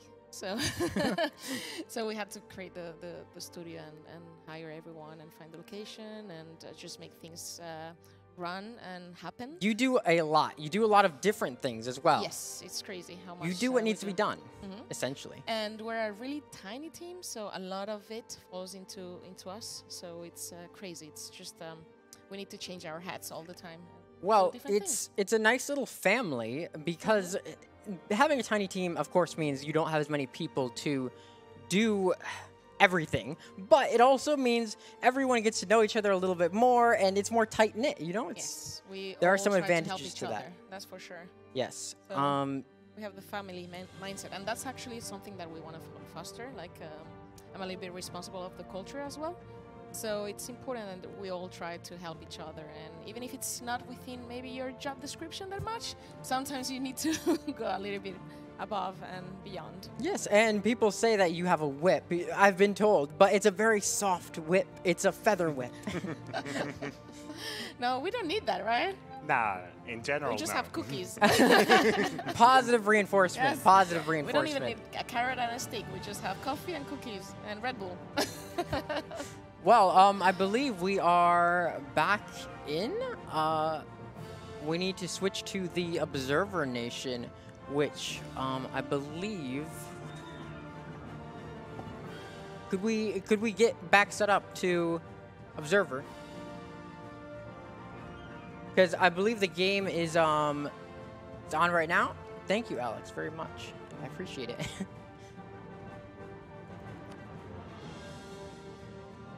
Okay, it is set up. All right, so thank you very much for your patience, chat. I want to take the opportunity to say that it's really nice to have feedback from all the fans and all the community. It not only helps us to improve and know the areas we need to change, but also when the feedback is good, it's really motivating for the team. So keep the positive comments coming in. We read all of it. The bad as well. So it's always positive. If it's good, and if it's bad, well, like it's we good were as saying well. before, you can't have too much information. I think the key with sort of bad feedback and bad comments is keep it constructive and make sure that Respectful, very constructive, respectful. Yes, and they we'll will listen to the feedback a lot more if you actually keep it constructive. Possibly, I don't want to say simple, but concise. Yes, You know. Definitely. And if you have ideas to improve not just the problems, it's even better. Yes. It makes our job better And- and easier. One of the nice things about this event is you guys get to go around and talk to people about their ideas in person. And I've already seen people go on and lecture about a whole thesis of ideas. Yes. So that's been an amazing opportunity for both you and the players doing so. It is really Exactly, nice. we can actually. get direct access. Yeah. Some people just saying, I don't understand this. And we try to explain it. And have you tried this and this? Okay, it's always good. People ask a lot about monuments, I've noticed. It's an ongoing trend. People love monuments. They like very big buildings. Yeah. Last DLC was great. Thank you very much. I agree. I'm sure you two agree as well. The last DLC was amazing. Yes. It's one of the best till now. It is. It is one of the best DLCs we've had. And I think that the audience reception of that reflects that in a lot of ways. I do know that a lot of people were talking about the DLC itself being content that isn't needed to play the game, whereas the free update has a lot that changes significantly, such as AI improvements and such stuff like that. And people really, really enjoy that aspect of it. It was a really good team effort, I think. Absolutely, yeah. All the teams were doing a spectacular job, I think. And everything aligned. And Finally. I know how hard you folks worked on it. I mean, just hours and hours and days and weeks and months of looking at the DLC, looking at everything, making sure things work, and it did pay off in the end. So I believe we are back in. I don't know if it's you taking control of... If you want, yes. I mean, we could always just switch out when needed. But yes, let's get a little recap here. If we go into the player map mode, we can have a look at the major expansions going on here for players. Last we left off, Scotland has reformed. They used to be the Isles, and well, they were reborn as Scotland. So I'm currently getting my grips on things and making sure Go to our that I region. am. What was that? It's Go to our interesting to see region. the whole Yes. map because There's a lot of information here. yeah, we were playing as Varsovia, and we were like in a really tense situation with our independence war. Yeah, tell us a little bit about how Mazovia was going playing as that. We're gonna be out, wiped out. Yeah, I was playing the first part, and it was really difficult because we had really bad luck with the AI. We were trying to get support for independence, but nobody wanted to do that. So we're stuck for a whole time trying to see how to get out of being a vassal of Poland. Fortunately, Poland was not trying to integrate us yet, so we were quite relaxed on that point. But at some point, they started trying to integrate. Well, and then we reached out to other players and tried to secure some deals. In the end, we did manage to get a couple of players to last we promise saw help. Poland, they were in a bit of a very large pickle. And what do you have to say about Poland being in the situation of wars that they are very much on the losing side of? We like that. That's what we wanted from the start. I can imagine so. Yeah. When I was playing, I was waiting for a long time for Muscovy to declare war on Lithuania. And Muscovy was declaring war on everybody but Lithuania. So I was like, come on. But yeah, eventually we did manage to secure some support, and we are now winning the independence war. How many other player teams have you interacted with diplomatically? A lot. A lot. It's a lot of talking. Not us that much. Not as directly because, yeah, I was playing at first, and then I was giving support to the person playing. But the other content designer, Ogele, and has he been your main diplomat? Yeah, he was running around like a madman. He knows where everyone is located in the castle. That's the thing about the diplomats I've seen. Their primary job is to run. Their secondary job is to talk a lot. Yeah, exactly. So he was coming to us like every 5 minutes. This player is saying this, that player is saying that. It was okay. It's been super useful. Yeah. And Kuba was also like our release engineer was also complaining. I've been walking a lot today. I'm super tired. Because you were walking around in the castle earlier before the game started, It's a big castle looking at cool things and posing and generally being goofballs in the castle. I'll call you out. Well, we are in a big castle, so what else can you do but explore it? Exactly. So You're here, take the opportunity. Exactly. We're here, so may as well. Not only are you in a castle, you're in a castle and you're able to play EU4. That's a pretty grand experience, you could say. It's the most immersive experience I've ever had. You could say it's the grandest. It's the grandest of lands. Yeah. Exactly. Well, because last year you participated from the garage. Yeah, exactly. Last year I participated in the LAN as well, but we were playing from a garage, literally. Perhaps not as prestigious as a castle. Exactly, no. Everything was being built, and that's the only place where we could put the setup for the streaming and everything. So yeah, it's your own personal castle. Exactly. Yeah, very small, but. Someone says, can't believe you're set up in a castle with actual diplomats running around. And yet there's yet to be assassination attempts. Well, there is a, spy master for the Emperor? Yes. Who, if I recall correctly, they are to assassinate. You have to assassinate the spy master to become the spy master. Yes, exactly. And so that's where the roleplay elements sort of come in on this whole entire event. Have you guys really interacted much with... not yet. Like one of our diplomats has. Yeah. Oh. We haven't assassinated anyone yet. I myself, I haven't done anything because...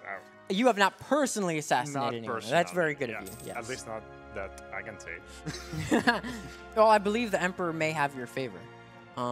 We have spoken with His Majesty, and we have gained some favors first, and His Majesty has been really kind to us.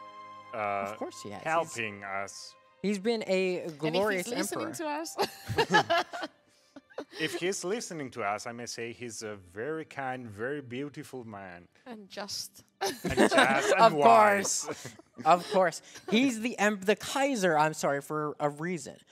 Earlier, my streaming partner and I, decided that the Emperor of the Itchery is henceforth known as the Demi-Emperor, because he is not as glorious as the actual Emperor. Exactly.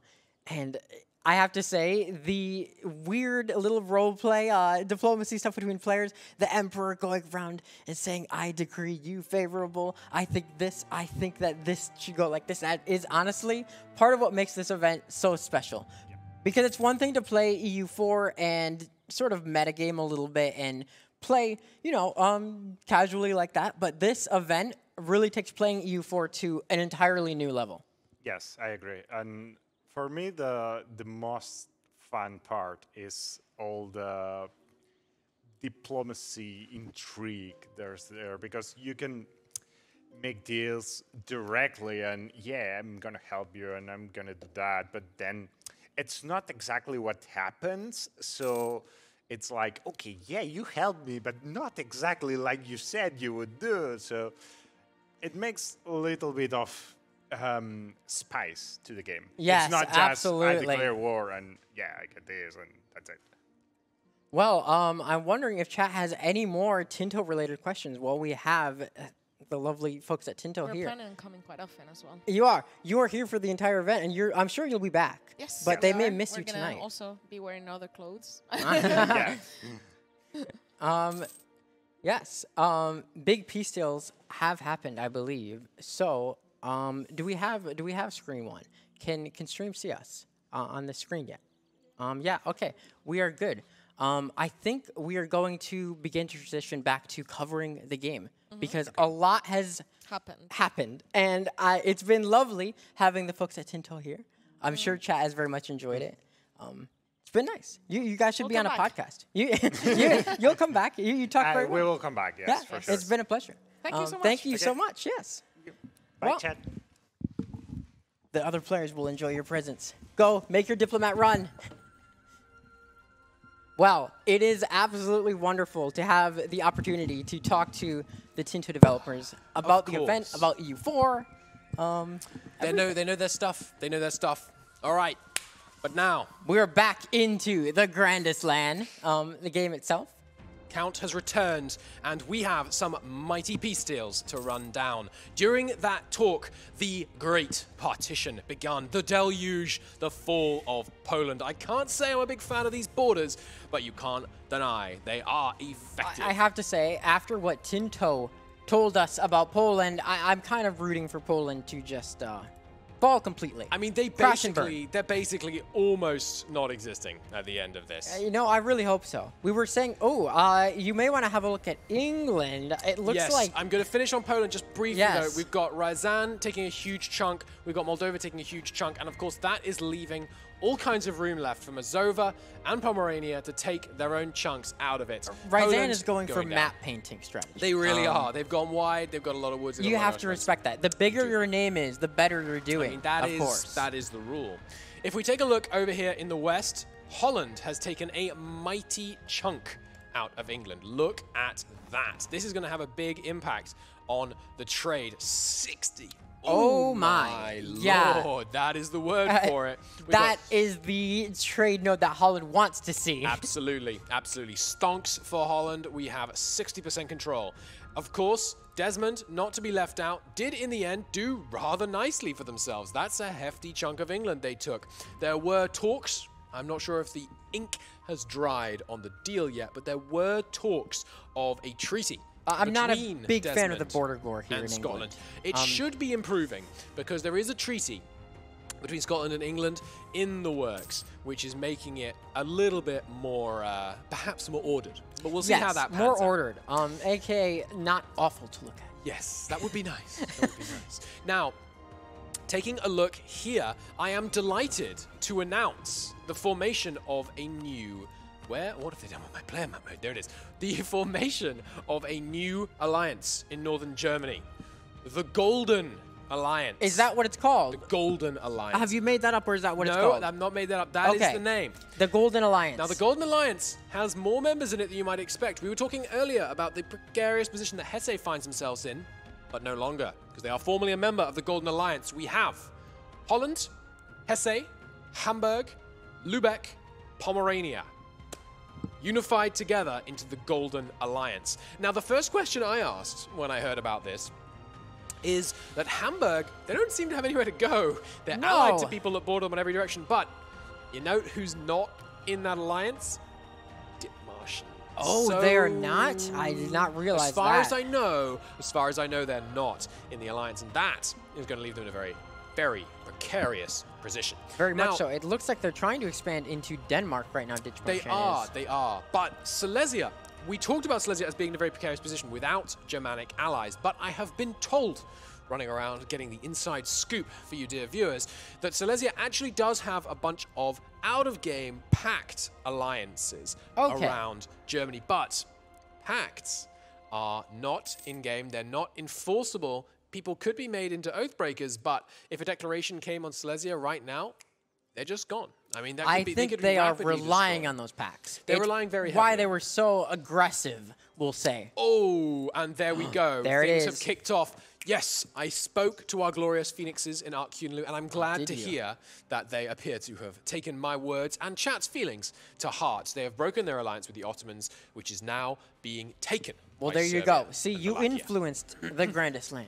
That's what we love to see about these things. Now, the Ottomans with a fair number of troops still, but out of position by the looks of it. Ottomans, where are your men?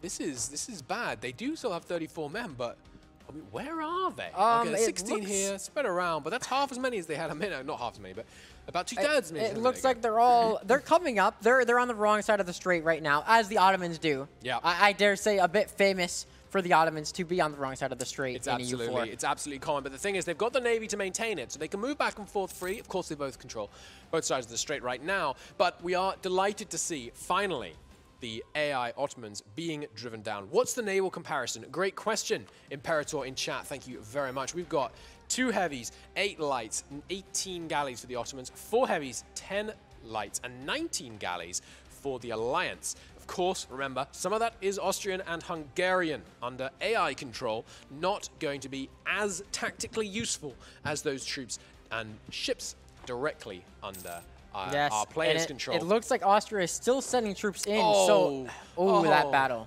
That was a very decisive defeat. It was. Serbia may not even need Austria to help as much as... Worth noting on the idea front, no military ideas for the Ottomans and quality for Wallachia, equal Tech 6 across the board. We are looking at a pretty hefty fight here in Constantinople, as was, but the Wallachians coming in here on the reinforced looks like it's going to send them packing. We have a morale advantage. We have a significant discipline advantage. Even with their insufficient support modifier, it looks like they're doing rather nicely. And that shock resistance on the general definitely helping out. The Ottomans looking like it's a little bleak for them. With the Mamluks coming in from the south, that's the nail in the coffin. Yes, it does look like AI Ottomans is not going to be the powerhouse. So that leaves AI powerhouse to be in the hands of France, may represent the glorious and strong AI. I'm not rooting for the AI, I promise. But I have to admit, it is rather amusing for me to see AI kind of trounce around, they have their time in the spotlight. So right now, Serbia, I just want to call them out. This is some powerful interfaith dialogue diplomats they've got going on. They're allied to the Mamluks. They were allied to the Ottomans earlier. They're allied to Austria. They're getting around. It's going rather well. Ooh, Absolutely. Okay. Thank you, chat. The Aragon Papal War has kicked off. We've got, what was it? It was the conquest of Urbino, which the Aragonese were allied with, I believe. That's looking like it's going to lose them. Sicily, of course, Sicily, cause of Naples. Naples, subject of the Papal States. But if we take a look, not happy ones, which is interesting. The relative power is looking a little bit unfavorable for the old Battle Pope just now. Yes, if I were Aragon, I would be trying to, well, take out the Pope before he becomes a little bit too powerful, because, you see, I assume that Aragon would like, well, Aragon is AI, but this war between the Pope and Aragon may determine who controls the Mediterranean. I mean, it's looking like it's going Pope Man for now. I mean, it's I would hope so. Otherwise, we see another strong AI, much like France and the Ottomans. But we know how that goes for the AI in the end. Chat's wondering about the chances of the Battle Pope forming the Kingdom of God. I have to say, it's going to be tough. Getting Genoa up there is going to be tricky, especially as, if we take a look right now, it's occupied by Switzerland. Switzerland is seeking that warm water port. There is no push for Switzerland in this campaign. So far, they appear to be heading south here, trying to get themselves access to the sea, access to that lovely, lovely Genoese trade node. You know how that goes.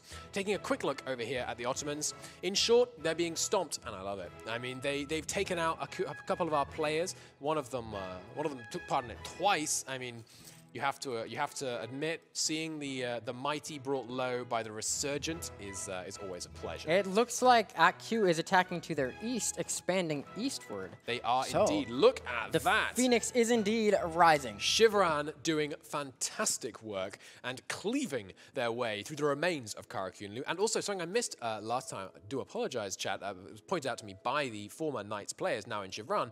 Check out these vassals. Look at these cores. There's not very many of them, but this is some relatively nice development. And then Mazaran, very nice development down here. And of course, some things to take off a Jam. Now, it'll be interesting how our Phoenixes to the north and Hassa potentially are going to be able to negotiate where they're going to cleave east through this Persian region, because it's big enough for the both of them. You know, normally it's this town ain't big enough for the both of us. It's actually big enough for the three of them. Persia, a hefty space. They can cut one north, one central, one south. But will Arcunlu be happy with that? Or will Hansa focus on going south? Well, the key is just communication. As long as you tell them, hey, we're going to do this, they probably won't be mad at you. I agree. I agree. Now let's take a look over in Europe. Chat kindly pointing out Granada, just doing their thing, crushing Castile. Oh my god, look how few Castile forts there are. There's literally none in the whole country. Castile is a broken country right now. I mean, they got one capital fort in the north, and that is it. Yes. Swiss Blue Flames, thank you, chat. Oh, what Blue is going on Flames. here? They are at war with Moldova because of a conquest of Kaffa. Genoa, whoa. Oh, They my. vassalize Genoa in doing so, taking over Genoa's war against Moldova. That is ballsy. Now, they don't have a navy, so I don't think they're going to be... Do you think that was an intentional war, or do you think perhaps they stumbled into that and realized, oh... I don't think they... I think our players have, most of them, flown to be here. They're not stumbling too much, but... No, they're not. They're very good players, and most of them have above, I mean, thousands, we're talking thousands and thousands of hours. If you're here, you probably know what you're doing. I think I have to imagine, though, that they're going to be willing to concede Eastern Genoese land. It does restrict some of their growth potentials, but chat does have a good point. We have all been there. Vassalize someone, not realize it's going to put us in a war. It happens to the best of us. It does. It does. You can have thousands of hours. You can make these mistakes. So I won't blame them if that just happened to be the situation that Switzerland was in. We'll see what happens there. I imagine there's some conversations going back and forth. I mean, the only reason Genoa would want to hold on to these lands, or rather Switzerland on behalf of Genoa would like to hold on to these lands, is because they present a prime opportunity to get into the east. But then, where are you getting into? You're going right up against Moldova. Moldova has some relatively powerful allies. You're getting straight into Arcunlu. Arcunlu has been getting powerful allies and centralizing pretty well. So, Yeah, I'm not likely... I don't really see the expansion potential coming from there, but... I must say the eastern region has been a lot more crowded than I anticipated. It has, as our players have been evicted over there. That is something. But with Switzerland keeping their military spending low, I have to imagine they're not likely to be pushing for a peace deal there, other than just being willing to concede these lands. I mean, the fact that it hasn't happened already is interesting to me. Switzerland maybe just making Moldova sweat a little bit, perhaps asking for something in return, but we'll see. We'll see how that develops. So that is a player war, but I have to say, those blue flames, they're burning a little cold. They are cold blue flames. It is still a player war, though, so it's of note. It's true. Every player war is a source of conflict. Every source of conflict could mean things. They move, they change, they break up. It's all interesting, and it's all going to be relevant for how this Grand Lan Someone in chat says maybe the Swiss is selling the provinces by pressuring Moldova. It's possible. There is the peace deal. They do appear to have gone over without much note there. There wasn't a peace deal that we can see there, but I'm sure there was the no provinces handing over. grudge. I'm sure there's no grudges. Scotland has been formed. Yes, so if we take a look now into Germany, I think the formation of the Golden League it's very interesting to me. I think it shakes things up in a pretty big way. So the thing about an alliance is sometimes it's not about who's in the alliance, it's about who's not. Let's count the ways. We've got Dipmartian. We've got, sorry, not Dipmartian. I mean, I do mean Dipmartian, Yes. sorry. We've got Dipmartian, we've got Frankfurt, we've got Augsburg, and we've got Bavaria. They're on the out. We've also got the Livonian Order across in the east. They're not in, and Gotland. They're not in this alliance. Now, does that mean they want to unify up? They want to be trying to take part of that kingdom for themselves? That It may would be close. the move for them. But, I mean, they're outnumbered. They're outnumbered, outgunned. It's a lot of people they'd be trying to take That's assuming they even see that move of all combining together and saying, you know what, Golden League, bit of a problem. Maybe we should do something about this. Yeah. I mean, Augsburg, they're just quietly growing down here. Bavaria, Augsburg, they've been having a pretty good game. But I see the questions in chat. Don't worry, I will get to them. Augsburg, having a pretty nice game so far. Tech-wise, they're doing fairly well. They've gone with divine ideas. You love to see it. Great idea group. Great idea group. Especially late game, that fire damage reduction. Mwah! It's fantastic. Getting boxed in, some people think, I mean, in a certain way, but I don't think, to be honest, and there's no offense intended here, Augsburg, not the firmest edge of a box. So, I mean, if they're coming up to there, that's going to be interesting. Now, one question we had is, what are the requirements for Mazova to form Poland? Now, it's not a decision. Oh, and I can show you. So, they essentially just have to take... Now, there is a potential conflict point. They have to take Krakow. Now, Krakow, obviously, right now, held by Silesia. Although, is it possible that they could possibly resolve this diplomatically, shall we say? It's possible. I mean, you know, a large sack of gold Exactly. does speak volumes, as well as military support in wars, potentially, but not much they need to do there. Obviously, the death of Poland, as well as taking out a bunch of those provinces in the north, getting those under their control, is what they need to do in order to be able to form Poland. Now, I'm really curious. Ooh, Dipmartian actually taking a couple of hits against Denmark. They were doing well, now driven back. Looks like Gotland pieced out, and that may have turned the tide on them a little bit. And it looks like AI Denmark is at war with AI Sweden, as well as they do. As they do, it looks like this is the Swedish bid for independence, I wouldn't wonder. Yes, indeed it is, and the first one of them. So we're likely to see the Lion in the North rising. Indeed. I think the Lion in the again. North here might be Gotland. They could seize this opportunity and really become a powerhouse in the region. It's true. They do have a truce, of course, because Scotland was very recently at war with Sweden, but we will see. They are taking a couple of mainland provinces. They are, of course, a pirate republic, so we've been seeing Gotland accruing nice amounts of wealth, not through regular income, but through raiding, so we will see.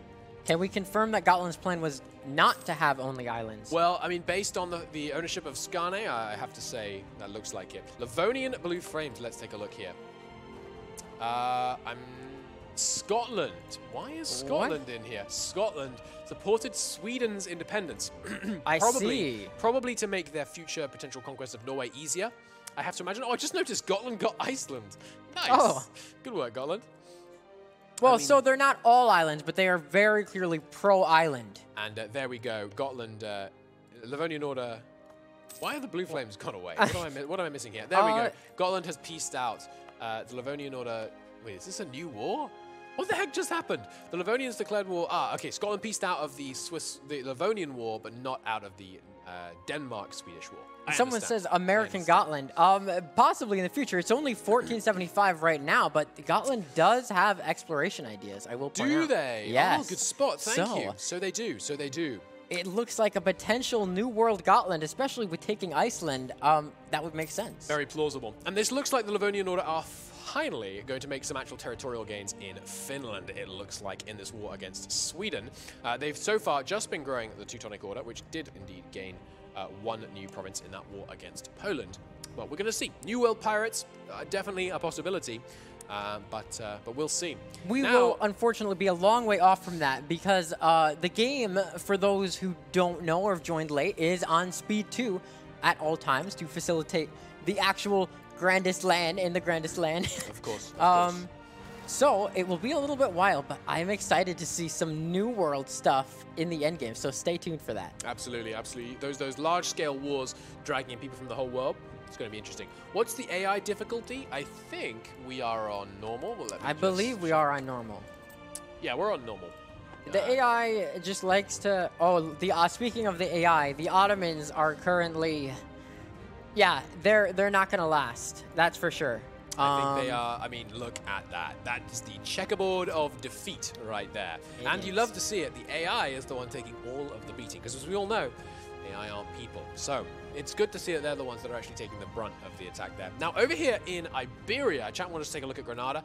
They're rising quite nicely.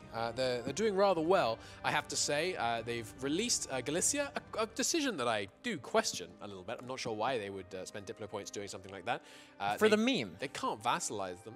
Yeah. Sometimes you just do it, you know, to do it. Sometimes you just do it. Sometimes you just do it. You just do it. We'll see. They didn't take much land. They couldn't take too much land because they are really, really pushing their aggressive expansion. France right now is at 56 aggressive expansion. They're lucky that they're managing to keep their opinion positive, so it's not flipping to an outraged opinion.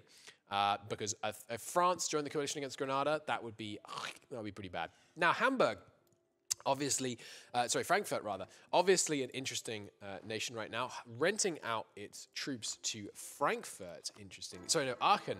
Renting out its troops to Frankfurt. That was, of course, the result of that poll we had earlier. So it'll be interesting to see what they're going to do with them. They're fighting this war allied to Dithmarschen.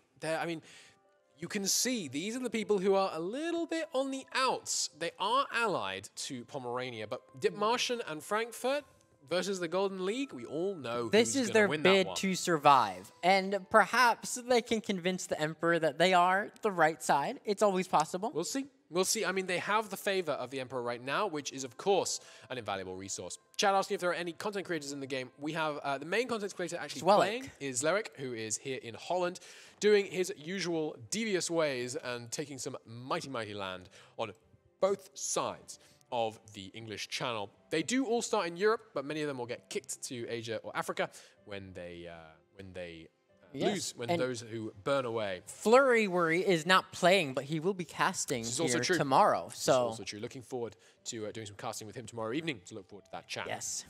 Now, what else? Chat, I'm curious. The Ottomans are clearly going to fall. Serbia and Wallachia taking the lion's share of the land here. Wallachia, I'm a little concerned for Wallachia's future. If we look at who's been granted territory here, it looks like Serbia has laid claim to all of Greece, of Turkish Greece. Now, that is a hefty gain. I have to say, this is the Serbia I know and love. They've grown on me. I felt I started this session a little bit cold on Serbia. I was like, they've allied the Ottomans. They're a little bit shady, but I like their spunk. They've turned it around. They've certainly turned it around. And I think, Arkunlu, your truce with the Ottomans, only one more year. Looks like we might be able to get the old 1-2 punch on the AI here coming in from the east. Arkunlu taking a serious hit there. Now at war, firstly with Chevron, now at war with Arkunlu. Again, the 1-2 punch on the AI, you love to see it. It's a good great point in power chat. Nations. Jibbly is also a caster. Yes. She was on earlier, in fact. So if you are a fan of Jibbly, well, I will point out, these are going out on YouTube. So if you've joined midway through, or perhaps you're listening to the background and you want to catch up later, in the future, you can always watch Grandest Lan on YouTube. Absolutely.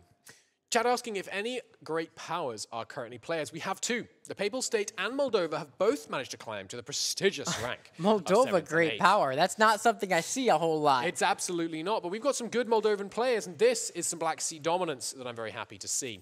Now, Pomerania, interestingly, taking no land in that big war against Poland. Oh, no, excuse me, one province. A 3-dev province, ouch, in that war. Now, Chat with a good question. Is there a way to see who the players are participating and what are the kind of situations of the game? There is an excellent post on the forums, which I'm delighted to tell you about. The forum thread. If you go to the forums, it is just called Grandest Lan. We are updating that day by day. So we have it in chat. You can click the link. Check out continuously updating forum post, and we are also updating. We are also constantly updating our Twitter. So if you prefer to use Twitter, you can always check out the EU Twitter. We have a thread going there as well. We have been trying to keep things up to date and give a good TLDR of what's happening. No. Fantastic. Yes. Speaking of the western portion of the world here, we have seen the Isles transition to Scotland. They had a fantastic early start. It looked like they were about to be destroyed early on and demolished by England when they took that fantastic battle in the Hebrides. They turned it around, and we have a representation from the Isles, now Scotland, here to talk to us today. So you almost knocked. Here he is. Oh, you're Ireland. You're Desmond? Okay, so this is Desmond. Not the Isles, excuse me. Not the Isles. Misinformed. Thank you for having me. So thank you for being here. Desmond, we all have one question on our lips at the moment. That joining the war against England, it was a little tardy. Well, it wasn't joining, it was our own war. Oh, yes. Okay. Fought entirely under your own steam, of course. No help from anyone. No. There were like 3,000 Englishmen we had to defeat at some point. So maybe. was that an intentional move, would you say, an opportunistic play? Yes, absolutely. Okay. Now that he's admitted that, I'm delighted to say that when I came over to speak to them earlier, the word I heard was pragmatism, which is an interesting approach for someone you're allegedly allied with. We didn't have a pact at that point, and we were looking if they would maybe die, but suddenly they were winning, so we were like, get in. Now's the time. Yeah. Fortune favors the bold, and Desmond favors the winning. I can't say I blame you. Fair enough. Say I blame you. So talk to me about the current state of the British Isles. Obviously, you've got the British, the English, that is to say, who are being demolished. Yes. Fair play. No questions there. Now, apart from that, we've got your holdings over here in the west, and I notice that Scotland gave you Glenmorgan Yes, in we the have south. an agreement of splitting England in half. Okay. The west half of England is technically Scottish. The east half is Irish. Okay. Okay. And then there's the Dutch that somehow got in, and we don't like them. Oh, you don't like the Dutch? Nobody likes the Dutch. Nobody likes the Dutch. Does Scotland also not like the Dutch? They don't like the Dutch either. Now that is very, very interesting. So you and the Scottish are going to work together to drive the Dutch back out here. As soon as we have stabilized our economy. As soon as you stabilize the economy, okay. What about the that's gonna French? be very Do you intend to interesting drive the French off too? Probably, but currently they're so strong that we might not drive them out right away. Yeah, They're less scary. And how are you going to go about driving out the Dutch, given that both of you have close ties to the French? See, Scotland has about 60 favors on France, and I heard there's a mechanic to break alliances. I see. Through Okay. favors. Okay. Yeah. You are going to have to have Holland's opinion of France lower than 100. Then there's another option. Uh-huh. Scotland declares war on England, calling in France, and then they cannot join defensively Holland if we also do that war at the same time. Okay. So you're confident then that your navies currently, and I apologize, this very much Holland's inferior, will be able to regain control. Holland is inferior? No, Holland. No, okay. your I was navies- very much no. Yeah. We need to build up a navy first. That's for sure. Okay, so it's an economic play, it's a naval build-up, and then it's a get the heck out of our islands. Absolutely. Okay, okay. And Holland, of course, working on their diplomatic game, Hamburg-Hesse, they are part of, you may not have heard this, but the more new formal pact, the Golden League of Northern Germany. Golden League. Includes Holland, a defensive alliance, I believe. We have seen some player movement, yes. We haven't heard any details yet. There are some pacts you may wish to read because my understanding, and this is public knowledge, is that a declaration of war on Holland would entail a conflict with Holland, Hamburg, Lübeck, Hesse, Pomerania. That is a lot of people. It is a lot of people. We're currently looking at the others around Holland because they can't all be friends with Holland. That's certainly true. And we were earlier taking a look at who's not on the in on that, and the answers are Augsburg, Dithmarschen, Frankfurt. Provence, Bavaria, but this could make the war for London a truly continental affair. I mean, that's a heck of a conflict you're looking Also, at. there's Gotland, the wild horse, who wants London, I know. Oh, do they? Absolutely. Interesting. They were asking us before about London. Okay. Gotland again, not in the Golden League, so that could definitely do it. Pskov, Scotland, yes, sorry, just to turn away from you for one moment. Pskov has declared another war on Sweden, which has got Scotland called in. I have to imagine Scotland is staying home for that one. Yeah, So- Livonian Order taking a lot of land from Sweden right now. Absolutely. So Holland, I mean, that's a mighty foe that you put yourself there. I mean, I can only wish you all the best, of course. If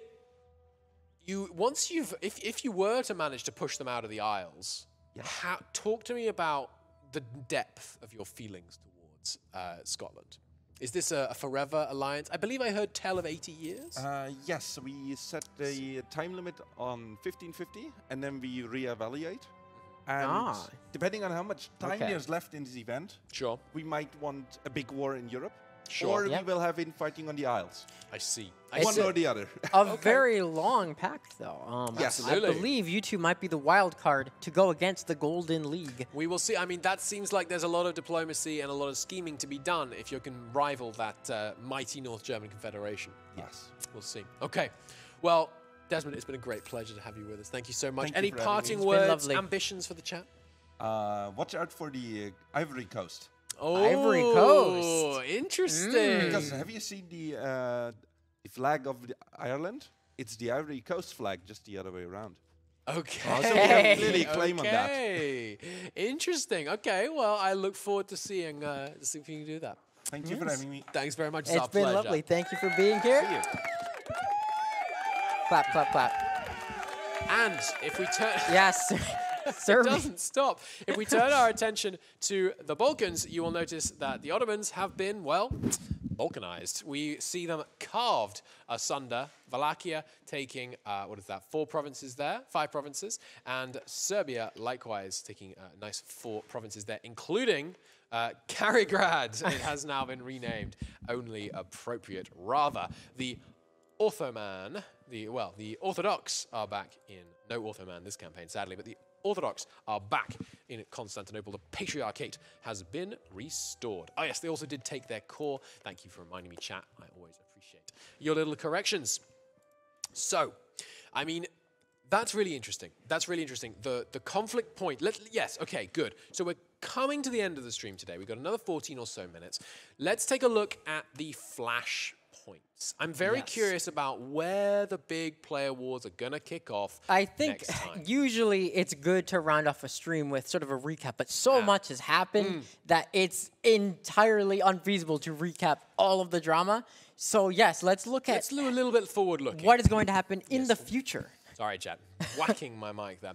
So, looking forwards, I'm seeing the following major conflict zones. We've got the British Isles. We're going to see Holland and the British nations butting up against The each other. battle for London. But this is not a fair fight. Let's take a look. Battle for London, I like that. Let's take a look at the income here. 25 ducats on Holland versus we've got Scotland at 6, Desmond at 7. Holland alone has a 40% larger economy than the combined might of the Isles. Well, the Isles are not going to be able to call France against Holland. It sounded like the golden little coalition that happened with Holland was a bit of a wrench in Desmond's plans. It certainly does. I mean, that is a mighty conglomeration of nations. And this is an area that we often see in these games. Holland, Hamburg, Lübeck, Pomerania.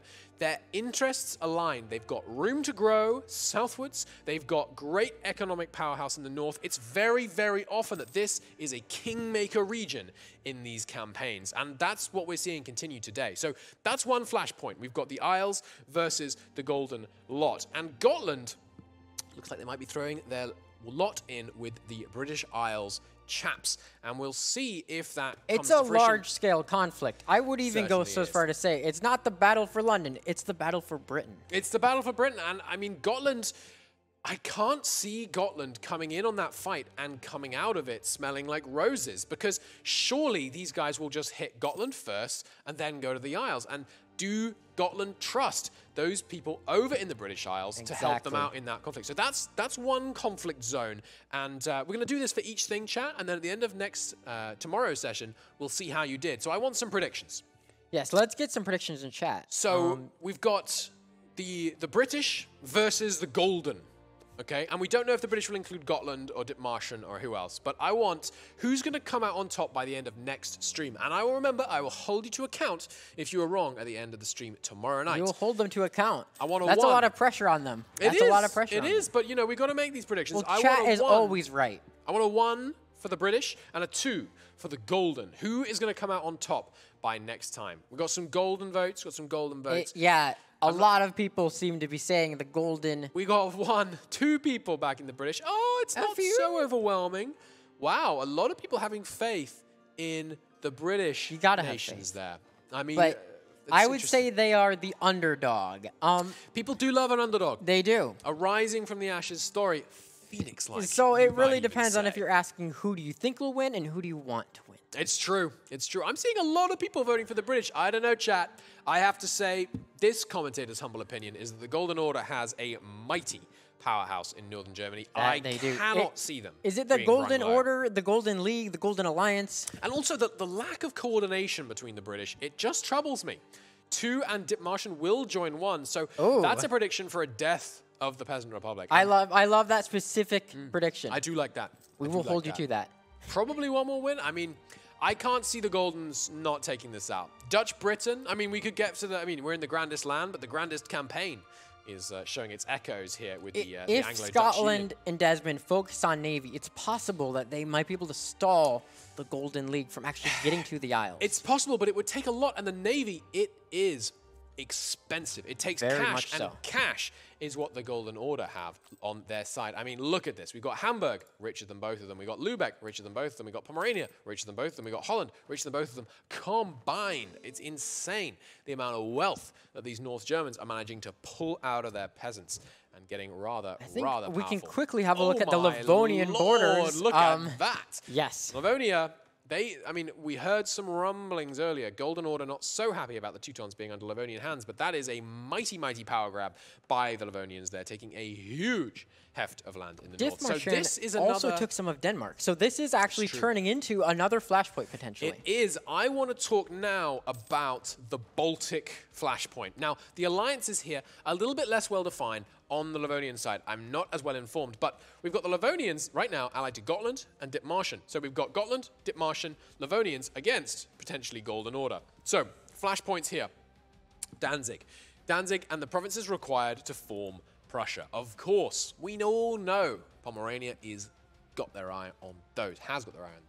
So I mean, we're looking at a conflict here. We're looking at Gotland, Dithmarschen, Livonia, and maybe it goes broader. I mean, this could be our First World War. We have not had a major pan-European conflict yet, but we could have Desmond, Scotland, Dithmarschen, Gotland, Livonian Order, and their Teutonic subject versus Pomerania, Lübeck, Hamburg, Holland. Now that is a much closer fight. And at that point, someone like Silesia, Bavaria, Augsburg, these become kingmakers. Yes, these are the people that can turn the tide. And bloody fight. Absolutely. It will be possibly the biggest war that we've yet to see, I believe. Easily. With a lot of players involved. Absolutely. I mean, it's very plausible. Mazovia, of course, another one I should not count out. Very important. These southern nations can be very much interesting about how they make these choices. Now, let's let our attention wander south a little way to the Austrian lands, including Hungary. Chat is asking, what do we think about a potential partition of Hungary? Now, Hungary right now is a personal union of Austria, and this is one of our now 2, formerly 3, powerful AI, owing no allegiance to the Kaiser. And we're looking at potentially a partition of them in the next game, but who's going to come out on top? Whoever can grab the lion's share of this Hungarian and Austrian land is going to be the wealthiest person in Southern Europe. Yes, and although Austria is allied with Serbia, we know how Serbia treats their alliances. Very much temporal things, passing, fleeting even. So it's possible Serbia may even try to take some of Hungary in the scenario where it backstabs Austria. I wouldn't doubt it. I certainly would not doubt it. Serbia earlier did have designs on carving up Hungary, as did Wallachia. They are, as chat is saying, poised to take over the Carpathians, roar over those mountains, and get that land under their control. Serbia's income is very tasty at a 25 ducats, in no small part due to the well-developed gold mines down in Kosovo. 14 development in that province, so that is a lot of gold for Serbia. Sheesh, indeed. Now, I think that's one point. That's one point here. Now, the central Germans, these are, I've said it before, I'm going to say it again. To me, these right here are the kingmakers. These are the people that will decide which way things go. But to look a little bit further south, we have a mighty, mighty battle pope. They are powerful, they're centralized, they're rich. They could throw their hat in the ring either of these ways and make a big difference. But let's take a look first at Scilly, because they are just chatting it up right now. They've got a mighty Milanese vassal here, yoinking land off Venice like nobody's business, and of course all those cores. We'll have to see if they butt up against Switzerland. Switzerland right now, allied to Austria and Bavaria, obviously, and just going to war I have again been with Venice. Loving to watch Scilly because they may not be the biggest name on the map, but the way that they are playing, they're definitely someone to be keeping an eye on. They are. They certainly are. And it looks like the conflict points with Switzerland. Chat's trying to help me out here. Celje? Celje? Celje? Tell me if that's even closer. Switzerland is taking more cores of Milan. That's got to be annoying Celje. So, I mean, we'll see. Now you're just going to call it Celje? I'm sticking to my guns forever. You're going to skip with Silly? Always, always. I will just call it Silly because that's what I've always called it. My pronunciation is at the wheels of chat. Not even close. Fantastic. Good stuff. Cheers to that. To Silly. Silly. Something like that? Silly. Siligi. Definitely not that one. I'm going to leave that one and practice off camera, I think. So, let's take a look down here at Aragon. France is blobbing out of control, yoinking a whole bunch of land. Interestingly, allied to Castile. That's not great for Granada. No major conflict points down here between players. Tunisia and Tlemcen and Granada very happily eating up their respective areas. We'll see how that goes. Switzerland, yeah, conflict points between them and the province that cannot be pronounced. Oh, that's one way to get around pronouncing it. Having some interesting back and forths there. Provence also in a little bit of a precarious position. They did get the inheritance that's given them cores on Naples, but they're allied to Papal State. The leader of Naples, I mean, come on.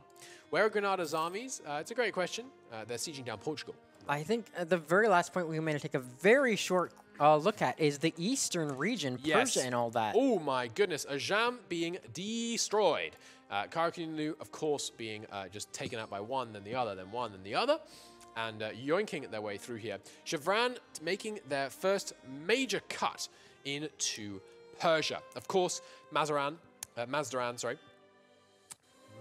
look, the pronunciation, it's late, okay? It is, and chat is delayed. I'm sure they'll tell you how to pronounce it after you've pronounced it wrong a few times. Baba Black Sheep, indeed. The Arkunlu Black Sheep is rising. I'm not quite sure what the requirements of that achievement are, but it looks like these players are getting pretty close to it. Shivran cutting their way through Persia here, and Hassa as well, just monopolizing, growing nice and slowly, nice and peacefully here. But we are now getting rather close to the end. That we are. And it has been a very eventful day. It has. Let's talk a little bit about the winners and losers. Absolutely. So the big winners, I think, indisputably, are, especially at the late game here, Holland. That yoinking on the British Isles, they have grown magnificently. They have taken a huge chunk there, and they've done really well. Chat, I want to see your suggestions. Oh, blue flame, blue flame. Is there there is blue flame. Looks like another nothing war. It's not a nothing right war. Right at the end. Whoa. Oh my goodness. Right Ryazan at the end. versus Pskov. Let's take a look at the numbers on this one. We've got 33,000 infantry, 9,000 on the Ryazan Litvor, Astrakhan's side. And then on the other side, we have 3 players, Perm, Pskov, and Wallachia, all coming in with substantially that more war troops. is massive in terms of land area. Yeah, if you want to look at the diplomatic map mode here, it looks like this is going to be basically the entirety of Western Russia at war. That is hefty. I mean, Wallachia, whether they can get their troops up here, whether they're interested in getting their troops up here, is the deciding thing in this conflict. Will Wallachia be oath keepers? I mean, it's going to be interesting. You're very right, Chad. That war will keep you invested until tomorrow. Chat has an interesting theory. They think Moldova may join against Ryazan. I mean, that is a local threat to them, but this is one of the first really big-scale player wars. Exactly. The fate of Russia is being decided. I would right be now interested on to the steppes. see if Moldova and Ryazan have been in any talks with each other. I certainly would. There's no alliances formally. There's also no claims. So Moldova getting in, it would have to happen soon. Once they get to that 60 I'm sure they've thought limit. about it. I'm certain they have. Moldova, Ryazan pushing up in a hurry. Eager to take these fights. This is a fairly decisive one. They are a horde, I believe, at the moment. Or even are they? I'm not actually certain. So, yes, they are a horde right now. Oh, no, sorry, they're a Russian principality, so they're not needing to take fights in the plains specifically. But look at that battle. This. Look at that. The morale advantage is telling. And those rolls consistently going in Ryazan's favor. It looks like that's a the huge victory for Ryazan. Yeah, just not being able to consolidate those troops fast enough. Casualties, though, pretty even. Not a big win. Not a big win. And they need to get that war goal. What is the war goal here? It's a Ryazan offensive, yes. Did I just see Wallachia has joined that war? I believe, yes. They are... Yeah, Wallachia have been in for a minute, but we've actually seen Silesia join, which is going to get pretty close. I mean, that's interesting. Silesia, we knew they had treaties. This is a bit interesting. What they are doing, though, looking a little bit stationary in Krakow, so we'll see if they actually charge in. We've got another victory coming in here for Ryazan. Ryazan, historically, a nation that's not done very well in these grand campaigns, so it's interesting. How is Silesia benefiting from this, asks chat. A great question. Future defense, honor, of course, always a concern, but they prove themselves battle-worthy, I would say. They certainly have. They certainly have. There's another fight going on here. The difficulty that Perm and Pskov are having here, they're just being defeated in detail. It's the classic way to lose a war. If you fight your enemy with half your troops one at a time and they can concentrate force, you get smacked down. Ryazan, though, looking a little bit low on the manpower. We've got 10,000 with 25,000 in the field. Pskov, on the other hand, I don't know how long Ryazan can keep this going for. It's a very reasonable question. With this many people coming at them, they're going to be looking to have to knock some of these pieces out pretty quickly. Now, of course, night is coming. The players are going to be mulling over this. They're going to be thinking of strategies. This is the war they're going to have time to muse on. We've got some mercenaries being risen for Pskov, and what I'm seeing, but of course the players don't know, is Silesia and Wallachia. Lots of numbers, not moving a muscle in order to come in here. So far, absolutely nothing from them. Which is going to mean that Ryazan has the numerical advantage because, yes, they have some manpower issues, but Perms are worse. They have no manpower with the men in the field that they have right now. A large, hefty group of mercenaries being summoned in the north, it looks like. Pskov already relatively deep in the hole, not too badly on loans. Ryazan, yeah, all looking fairly kind of 300 to 600 ducats, but Ryazan is doing pretty well. And we'll have to see. I mean, only 2 forts in Pskov could be their downfall, because that's a forced peace. This war is going to be a cliffhanger, because tonight's grand campaign is over for the players and over for us very soon, too, as soon as we say goodbye, of course. It's been a delight. It's been lovely. It's been really lovely. It's been a delight to have you with us, chat. Thanks so much for joining us on the first day of the Grandest Lan. Do join us tomorrow when we will see the grand conclusion, deciding the fate of Russia here, which will be wonderful. We've got the Phoenixes rising in the east. We've got thousands of ducats of gold, hundreds of ducats of gold for Perm right now. We will see what happens with that powder keg in the north. The Golden Order versus the Golden Order. Been playing too much Golden Elden Ring, Order, Golden League, Golden Alliance. The Golden League facing off against the them. British and the North Baltic Union that seems to be forming. We'll see how the Muslim tags down in and around Iberia and the Berberi coast managed to rise up. We'll see what Pokeman does.